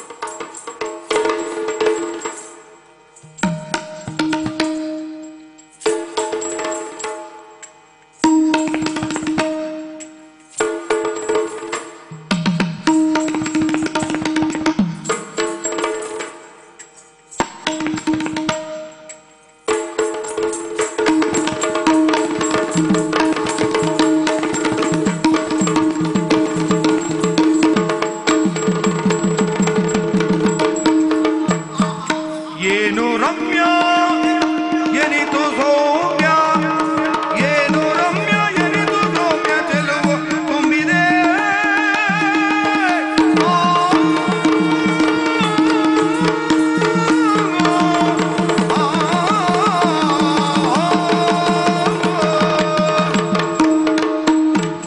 ಪಾರಿಜಾತ ವೃಕ್ಷ ನೋಡಿ ಮನದೆ ಹಿಕ್ಕುತ್ತ ನಾರಿ ಪತಿಯ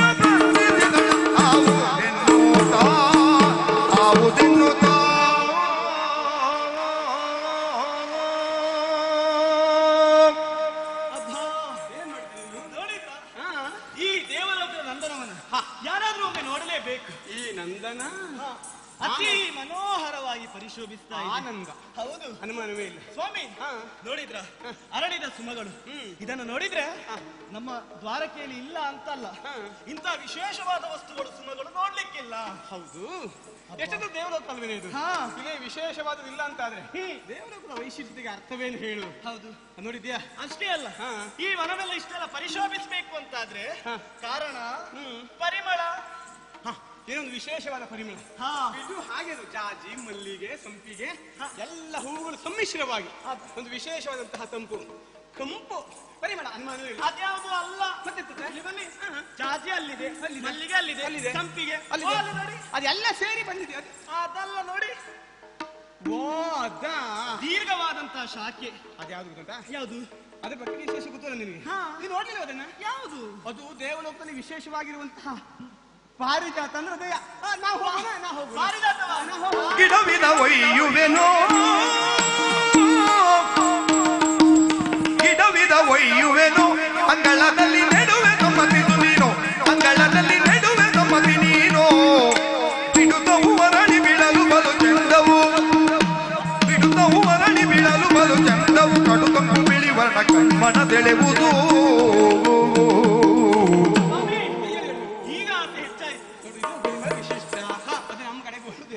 ಅದು ಇಲ್ಲಿ ಮಾತ್ರ ಬರುವಂತದ್ದು. ಅಲ್ಲಿ ಪಾಪ ನಮ್ಮನ್ನೇ ಕಾಯ್ಕೊಂಡಿದ್ದವರಿದ್ದಾರೆ, ಅವರಿಗೆಲ್ಲ ನಾವು ಸಾಂತ್ವನ ಹೇಳಬೇಕೋ ಬೇಡ? ಅದಕ್ಕೆ ನಾವು ಆದಷ್ಟು ಬೇಗ ಹೋಗ್ಬೇಕು. ಆದಷ್ಟು ಬೇಗ ಹೋಗ್ಬೇಕು ಅಂತಂದ್ರೆ ಇಲ್ಲೊಂದು ಇತ್ಯರ್ಥ ಆಗ್ಲೇಬೇಕು. ಇತ್ಯರ್ಥವ? ಹೌದು, ಇತ್ಯರ್ಥ ಆಗಿದೆಯಲ್ಲ. ಈಗ ಬಹುಮಾಸೂರ ಕಾಲ ಮುಗಿದೋಗಿದೆ, ಈಗ ಮತ್ತೊಂದು ಪ್ರಾರಂಭವಾಗಿದೆಯಲ್ಲ. ಯಾವುದೇ ನೋಡಿದ್ರ ಸುಮವೇ, ಆ ಪಾರಿಜಾತ ವೃಕ್ಷವೇ. ಹೌದು ಸ್ವಾಮಿ, ಇದನ್ನ ನಾವು ಇಲ್ಲೇ ಬಿಟ್ಟು ಹೋಗುವುದಾ? ಇಲ್ಲಿ ಬಿಟ್ಟು ಹೋಗ್ಲಿಕ್ಕೆ ನಾವು ತಂದದ್ದಲ್ಲ, ಇಲ್ಲೇ ಇದ್ದದ್ದು. ನೋಡಿ ಆದ್ಮೇಲೆ ಬಿಟ್ಟು ಹೋಗ್ಲಿಕ್ಕೆ ಆಗ್ತದಾ? ಮತ್ತೆ ಮಾಡುದು ಇದನ್ನು ನಾವು ನಮ್ಮ ದ್ವಾರಕೆಗೆ ಕೊಂಡೊಯ್ಯೋಣ. ಹೌದು ಅಲ್ಲ, ಇದನ್ನ ಮತ್ತೆ ಎಲ್ಲಿಯೂ ನಡುವುದಿಲ್ಲ, ಮನೆ ಅಂಗಳದಲ್ಲೇ ನಡ್ತೇನೆ. ಇದರಿಂದ ಸುಮ ಆಯಿತು ಅಂತಾದ್ರೆ ಹೂವನ್ನು ಕೊಯ್ಯುವುದು ನಿಮ್ಮ ಮುಖಕ್ಕೆ ಹಾಕುದು, ಹೂವನ್ನು ಕೊಯ್ಯುವುದು ನಿಮ್ಮ ಮುಖಕ್ಕೆ ಹಾಕುದು. ಹೌದೌದು, ನನಗದೇ ಏನು ಹೂವಿನಲ್ಲಿ ಹರಿದಾಡುವ ಹುಳ ಹಪ್ಪಳಿಗಳೆಲ್ಲ ನನ್ನ ಮುಖಕ್ಕೆ ಹೋಗಿ. ಹಾಗಲ್ಲ, ಇದು ಹೂವಿನ ಪೂಜೆ. ಅದಲ್ಲ, ಹೂವಿನ ಪೂಜೆ ಸಾಕು, ಅದನ್ನು ಇಲ್ಲಿದೆ ಆ ಮಣ್ಣು ಆಗುವುದಿಲ್ಲ. ಅದಕ್ಕೆ ಏನು ಆ ದೇವಲೋಕದ ಮಣ್ಣೇ ಬೇಕು. ಅದಕ್ಕೆ ನನಗೆ ಗೊತ್ತಿಲ್ಲ, ದೇವಲೋಕದ ಮಣ್ಣಿಗೆ ಆಗುದು. ಅದರ ಜೊತೆಗೆ ಒಂದು ವಿಷಯ ಹೇಳ, ಏನು ಇಲ್ಲಿರುವಂತಹ ಯಾವೆಲ್ಲ ಸುವಸ್ತುಗಳು ದೇವೇಂದ್ರನ ವಶವಾದದ್ದು. ಹಾಗಾಗಿ ನಾವು ಇದನ್ನು ಮುಟ್ಟುವ ಅಧಿಕಾರ ನಮಗಿಲ್ಲ. ಮತ್ತೆ ಅದನ್ನು ಮುಟ್ಟಿದ್ರೆ ಅವ ಸಿಟ್ಟುಕೊಳ್ತಾನೆ. ಹೋಗೋಣ. ನಾನು ತಂದು ಕೊಡ್ತೀರೇ ಇಲ್ವಾ? ನಾನಂತೂ ತಂದು ಕೊಡುವುದಿಲ್ಲ. ಯಾಕೆ ತಂದು ಕೊಡುವುದಿಲ್ಲ? ಮೋಸ ಮೋಸ ಮೋಸ. ಯಾಕೆ ಮೋಸ? ನೋಡಿ, ಈ ಹೆಂಗಸರು ಹೇಳಿದ ಎಲ್ಲದನ್ನು ಕೇಳಲಿಕ್ಕೆ ಆಗುದಿಲ್ಲ. ಯಾಕೆ? ಬೇಡ ಬೇಡ ಅಂತ ಹೇಳಿದ್ರು ಬಂದೆ ನೀನು. ಬಂದ ಮೇಲೆ ನಿನ್ನನ್ನು ನಾನು ಬಳಸಿಕೊಂಡದ್ದಾಯ್ತು. ಈಗ ಮತ್ತೆ ಇಲ್ಲಿ ಒಂದು ಹೂವಿನ ನೋಡು, ಯುದ್ಧದಂತ ಪ್ರಕರಣದಲ್ಲಾದ್ರೆ ತೊಂದರೆ ಇಲ್ಲ. ಈ ಹೂವಿನ ಪ್ರಕರಣದಲ್ಲೆಲ್ಲ ಗಂಡಸರು ಹೋಗುದು ಸರಿಯಲ್ಲ. ತಂದು ಕೊಡಬೇಕಂತ ನಿಮ್ಮ ಕರ್ತವ್ಯ ಆಗಿದೆ, ನೆನಪಿರ್ಲಿ. ನೋಡು, ಬಯಸುವಂತದ್ದು ಕೊಡಬಹುದಾದದ್ದನ್ನು ಬಯಸಿದ್ರೆ ತಂದು ಕೊಡಬಹುದು ಗಂಡ. ಆ ಗಂಡನ ಯೋಗ್ಯತೆಗೆ ಮೀರಿದ ವಸ್ತುವನ್ನು ಬಯಸುವುದೇ ತಪ್ಪು ಹೆಣ್ಣು. ನೀವು ಕೊಡ್ತೇನೆ ಅಂತ ಹೇಳಿ ನೆನಪಿದೆಯಾ ನಿಮಗೆ? ಯಾವ್ದನ್ನು ಕೊಡ್ತೇನೆ ಅಂತ ಹೇಳಿದ್ದು? ಆ ಪಾರಿಜಾತ ವೃಕ್ಷವನ್ನು ತಂದು ಕೊಡ್ತೇನೆ ಅಂತ. ಯೋಧಿ ಇವತ್ತಲ್ಲ ಇನ್ನೊಂದು ದಿವಸ, ಇವತ್ತು ಬಹುಮಾಸೂರ ಕಾಲ ಅಲ್ಲಿಗೆ, ಇವತ್ತಲ್ಲ ಇನ್ನೊಂದು ದಿವಸ. ಇಲ್ಲ, ಅದು ಆಗ್ಲಿಕ್ಕಿಲ್ಲ. ನೀವು ಈ ಹಿಂದೆ ರುಕ್ಮಿಣಿಯ ಪ್ರಕರಣದಲ್ಲಿ ನಾರದ್ರು ಒಂದು ಸುಮ ತಂದಾಗ ನನಗೆ ಕೊಡ್ಲಿಲ್ಲ, ರುಕ್ಮಿಣಿಯ ಮುಡಿಗೆ ಏರಿಸಿದ್ದು ನೀವು. ಆಗ ನಾನು ಸುಮ್ಮನೆ ಬಿಡ್ಲಿಲ್ಲ. ನನಗೆ ಯಾವಾಗ ಸುಮವನ್ನು ತಂದು ಕೊಡ್ತೀರಿ ಅಂತ ಕೇಳಿದಾಗ, ಸತ್ಯಭಾಮ ಚಿಂತೆ ಮಾಡಬೇಡ, ಮುಂದೊಂದು ದೇವಲೋಕಕ್ಕೆ ಹೋದ್ರೆ ಸುಮ ಯಾಕೆ ಆ ವೃಕ್ಷವನ್ನೇ ತಂದು ಕೊಡ್ತೇನೆ ಅಂತ ಹೇಳಿದ. ಪಾರಿಜಾತದ ಸುಮವೇನು, ಸುಮ ವೃಕ್ಷವನ್ನು ತರ್ತೇನೆ ಈಗ ಅಂತ ಹೇಳಿದ ಮಾತು ನೆನಪಿದೆಯಲ್ಲ, ತಂದು ಕೊಡಿ. ಈಗ ಒಂದು ಸತ್ಯ ಹೇಳ, ಏನು ನಿನಗೆ ಕೊಟ್ಟ ಮಾತು ಹೌದು, ಹಾಗಂತದ್ದು ಈ ಸಂದರ್ಭಕ್ಕಲ್ಲ.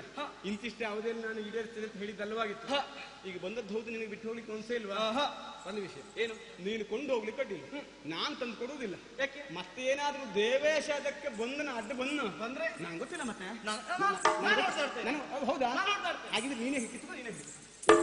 ನಾನು ತಡ ಮಾಡುವುದಿಲ್ಲ. ಅಲ್ಲಿ ವೃಕ್ಷ ಕಾಣಿಸ್ತಾ ಇದೆಯಲ್ಲ, ಹೋಗಿ ಹೋಗಿ.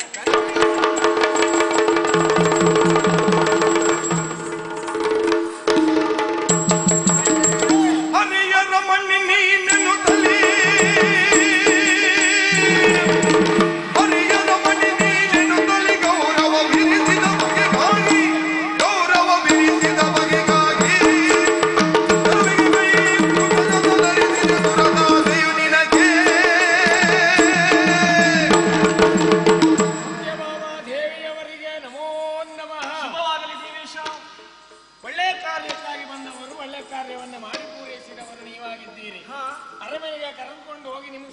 ಮಾಡಬೇಕೆನ್ನುವ ಯೋಚನೆ ನನಗಿತ್ತು. ನಿಮ್ಮನ್ನ ನೋಡ್ತಾ ನಾನು ಈ ಕಡೆ ಬಂದವ. ಈಗ ಕಾಲ ಮಿಂಚಲಿಲ್ಲ, ಸನ್ಮಾನ ಮಾಡು. ನೋಡಿದ್ರೆ ಆ ಗಿಡಕ್ಕೆ ಯಾಗ್ರಾಯ ಕಾಣ್ತಾ ಉಂಟು. ನನಗೆ ಬೇಕದು, ಅದು ಬೇಕು ಅದು ಬೇಕು ಅಂತ. ಯಾಕ್ತಾಯ ಇಂತ ಬುದ್ಧಿ? ಯಾಕೇನಾಯ್ತು? ಅದು ಕೊಡುವಂತದ್ದಲ್ಲ. ಯಾಕೆ ಅಂತ ಹೇಳಿದ್ರೆ ಅದಕ್ಕೆ ಕೈ ಹಾಕಿದ್ರೆ ಪ್ರತಿಭಟಿಸುವಂತಹ ಹಕ್ಕು ನನ್ನ ಪಾಲಿಗೆ ಉಂಟು, ಅದು ನನ್ನ ಕರ್ತವ್ಯ ಅಂತ ತಿಳಿದವ ನಾನು. ಹಾಗಾದ್ರೆ ನೀನು ಇಲ್ಲಿಗೆ ಬಂದದೀಗ? ನಾನು ಬಂದದ್ದು ಅದನ್ನ ತಡೆಯುವುದಕ್ಕೆ. ನೀನು ತಡೆಯುವುದಕ್ಕೆ ಬಂದದ್ದ? ಆಹಾ, ಏನ? ಹಿಂದೆ ವಸ್ತುವ ರಕ್ಕಸರೈದರು, ಹಿಂದೆ ವಸ್ತುವ ರಕ್ಕಸರೈದರು, ತೊಂದರೆ ನಿಮಗಿಲ್ಲ, ತೊಂದರೆ ನಿಮಗಿಲ್ಲ. ಸುಂದರ ಗಿಡವೊಂದನ್ನು ನಾ ಬಿಡಿದರೆ ದುರಗೆಲ್ಲ. ಏನ ದೇವಲೋಕದಲ್ಲಿರುವಂತಹ ಈ ಪಾರಿಜಾತ ವೃಕ್ಷಗಳು ಕೇಳುವುದಕ್ಕೆ ಹೋದ್ರೆ ತಡೆಯುವುದಕ್ಕೆ ಬಂದಿಯಾ? ಅಲ್ಲ, ಅದು ಇಲ್ಲೇ ಇರುವಂತದ್ದು ಬಿಟ್ರೆ ಅಲ್ಲಿಂದ ತೆಗೆಯುವಂತದ್ದಲ್ವಲ್ಲ. ಇಲ್ಲೇ ಇರುವುದಕ್ಕೆ ನಿಮಗೂ ಗೊತ್ತಿದ್ದ ವಿಚಾರ ಇರಬೇಕು. ಇಲ್ಲೇ ಇರುವುದಕ್ಕೆ ಇಷ್ಟರವರೆಗಾಗಿ ಸುವಸ್ತುಗಳೆಲ್ಲ ಇಲ್ಲೇ ಇದ್ದಿತ್ತ? ಅಲ್ಲ, ಈಗ ಬಂತಲ್ಲ, ಎಲ್ಲ ಬಂದಾಯ್ತಲ್ಲ. ಅದೆಲ್ಲ ಬಂದದ್ದು ಹೇಗೆ? ಅದನ್ನು ತೆಗೆದ್ರು ಎನ್ನುವ ಕಾರಣದಿಂದಲೇ ನಿಮ್ಮ ಮೊರೆ ಬಂದವ ನಾನು. ನಮ್ಮ ಇಲ್ಲಿಯನ ಮೊರೆಗೆ ಬಂದೆ. ನೀವು ಇಲ್ಲಿವರೆಗೆ ಬಂದ್ರಿ, ಒಂದು ಆಗಬೇಕಾದ ಕಾರ್ಯವನ್ನ ಮುಗಿಸಿದ್ದೀರಿ. ಇರಬೇಕಾದದ್ದನ್ನು ಅಲ್ಲಲ್ಲಿ ಇರಿಸುವುದಕ್ಕೆ ಮುಂದಾದವರು ತಾವೇ.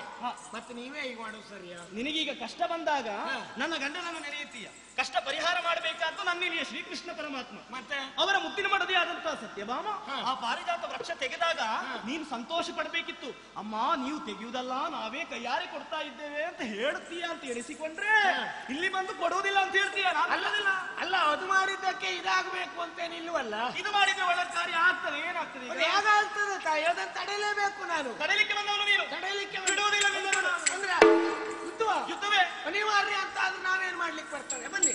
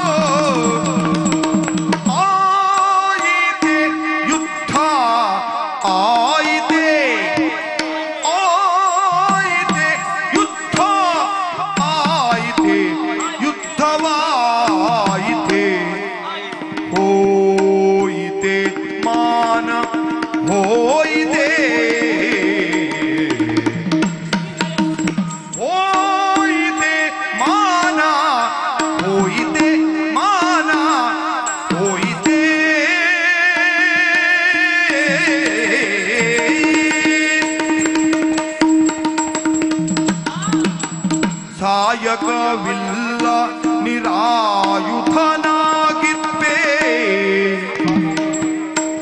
ಸಾಯಕವಿಲ್ಲ ನಿರಾಯುಧನಾಗಿದ್ದೆ. ನ್ಯಾಯಾಧಿಕಾರಿಗಿಂತಾಯಿತೆ, ನ್ಯಾಯಾಧಿಕಾರಿಗಿಂತಾಯಿತೆ.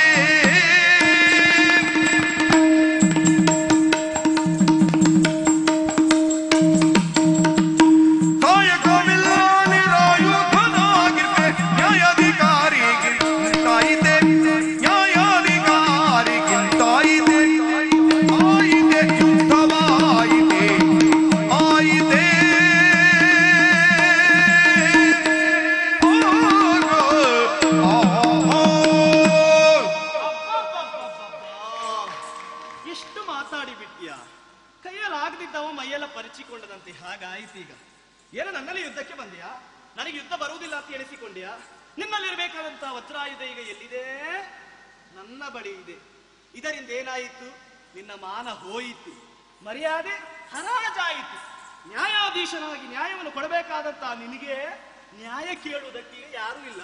ನಿನಗೆ ಕೊಡುವುದಕ್ಕೂ ಜನವೂ ಇಲ್ಲ. ಯಾಕೆ? ನಿನ್ನ ಸರ್ವಸ್ವವೆಲ್ಲ ನಾನೇ ಪಡೆದುಕೊಂಡ ಹಾಗೆ. ಏನಾಯ್ತು? ನಾನು ಹೇಳುದಲ್ಲ, ನನ್ನ ಯಜಮಾನಿಗೆ ಹೇಳ್ತೀನಿ. ಈಗ ನ್ಯಾಯ ಕೊಡುವುದಕ್ಕೆ ಯಾರೂ ಇಲ್ಲ ಅಂತ ತಪ್ಪಾದುದೆನ್ನಿಂದ ತಪ್ಪಾದುದೆನ್ನಿಂದ ಕ್ಷಮಿಸು ಶ್ರೀಗರಿಯೇ ಕ್ಷಮಿಸು. ತಪ್ಪದ್ಯೋ ಮೋಸವೆಸ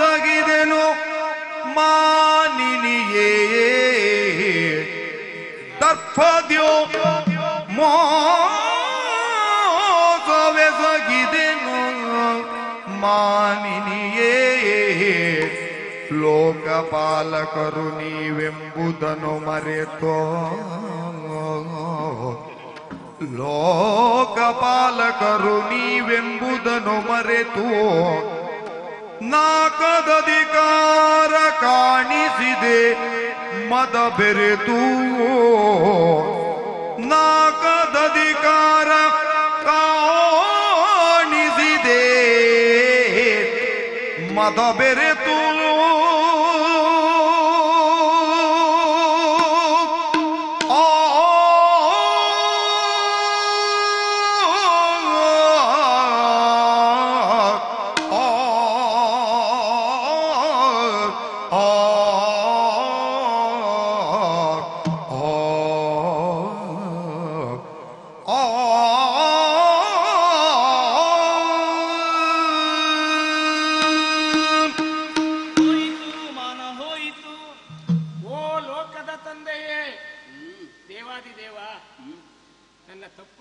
ಕ್ಷಮಿಸು ಅಂತ ಕೈ ಮುಗಿದು ಬೇಡಿಕೊಳ್ಳುತ್ತಾ ಇದ್ದೇನೆ. ತಪ್ಪು ಅಂತ ಈಗ ಗೊತ್ತಾದ್ರೆ ಸಾಕು ನನಗೆ. ಏನು ಮಾಡೋಣ ಹೇಳಿ, ಒಮ್ಮೊಮ್ಮೆ ಹಾಗೆ ಆಗಿ ಹೋಗ್ತದೆ. ನೀವು ಬಂದು ಯಾವತ್ತೆಲ್ಲ ಮಾಡಬೇಕಾದಂತಹ ಕಾರ್ಯ ಅಂದ್ರೆ ನಮಗೂ ಬೇಕಾದಂತಹ ಒಂದು ಈ ಎಲ್ಲ ಸರ್ವಸ್ವವನ್ನ ಕೊಟ್ಟವರು ತಾವಾದೀನಿ. ಮಹಾತಾಯಿ ಕೈ ಹಾಕಿದ್ದಕ್ಕೆ ನಾನು ತಡೆದು ಬಿಟ್ಟೆ.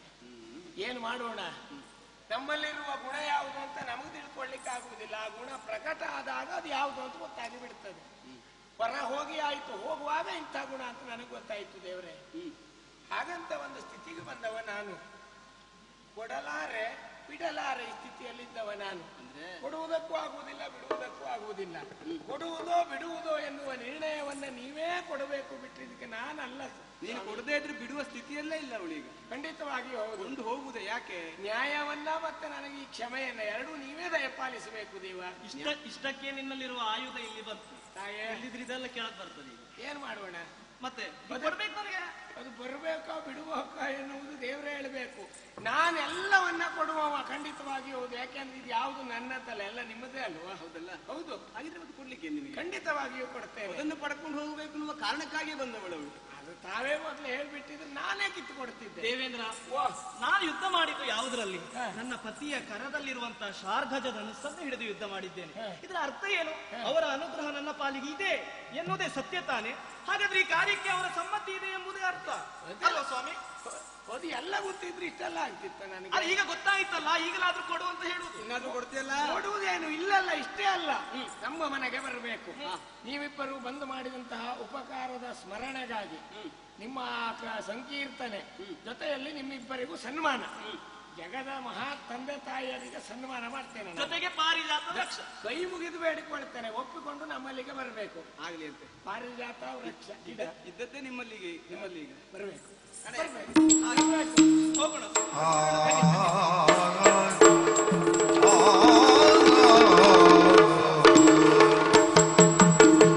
ಕುಮುದದಳ ಲೋಚನೆಗೆ ಕಾಮಾರಿ ನಾಯಕಿಗೆ ವಿಮಲ ಕೋಮಲ ಗಾತ್ರಿ ಶರುವಾಣಿಗೆ ಅಮಿತ ಗುಣ ಸಂಪನ್ನೆ ಅಖಿಲಾಂಡ ನಾಯಕಿಗೆ ಅಮಿತ ಗುಣ ಸಂಪನ್ನೆ ಅಖಿಲಾಂಡ ನಾಯಕಿಗೆ ಜುಮಣಿ ಶತಕೋಟಿ ತೇಜೋರಾಶಿಗೆ ಜಯ ಮಂಗಲೋ ನಿತ್ಯ ಶುಭ ಮಂಗಲೋ ಜಯ ಮಂಗಲೋ ನಿತ್ಯ ಶುಭ ಮಂಗಲೋ ಆದಿದೇವತ ಕಲಾಗಮ ಪೂಜಿತ ಯಾದವ ಕುಲ ಮೋಹನ ರೂಪ ವೇದೋಧಾರಕ ತಿರುಪತಿ ವೆಂಕಟ ವೇಣುನಾಥ ಪ್ರಿಯ ನಮೋ ನಮೋ ನಾರಾಯಣ ತೇ ನಮೋ ನಮೋ ಭವನಾರದ ಸನ್ಮುಖ ನಮೋ ನಮೋ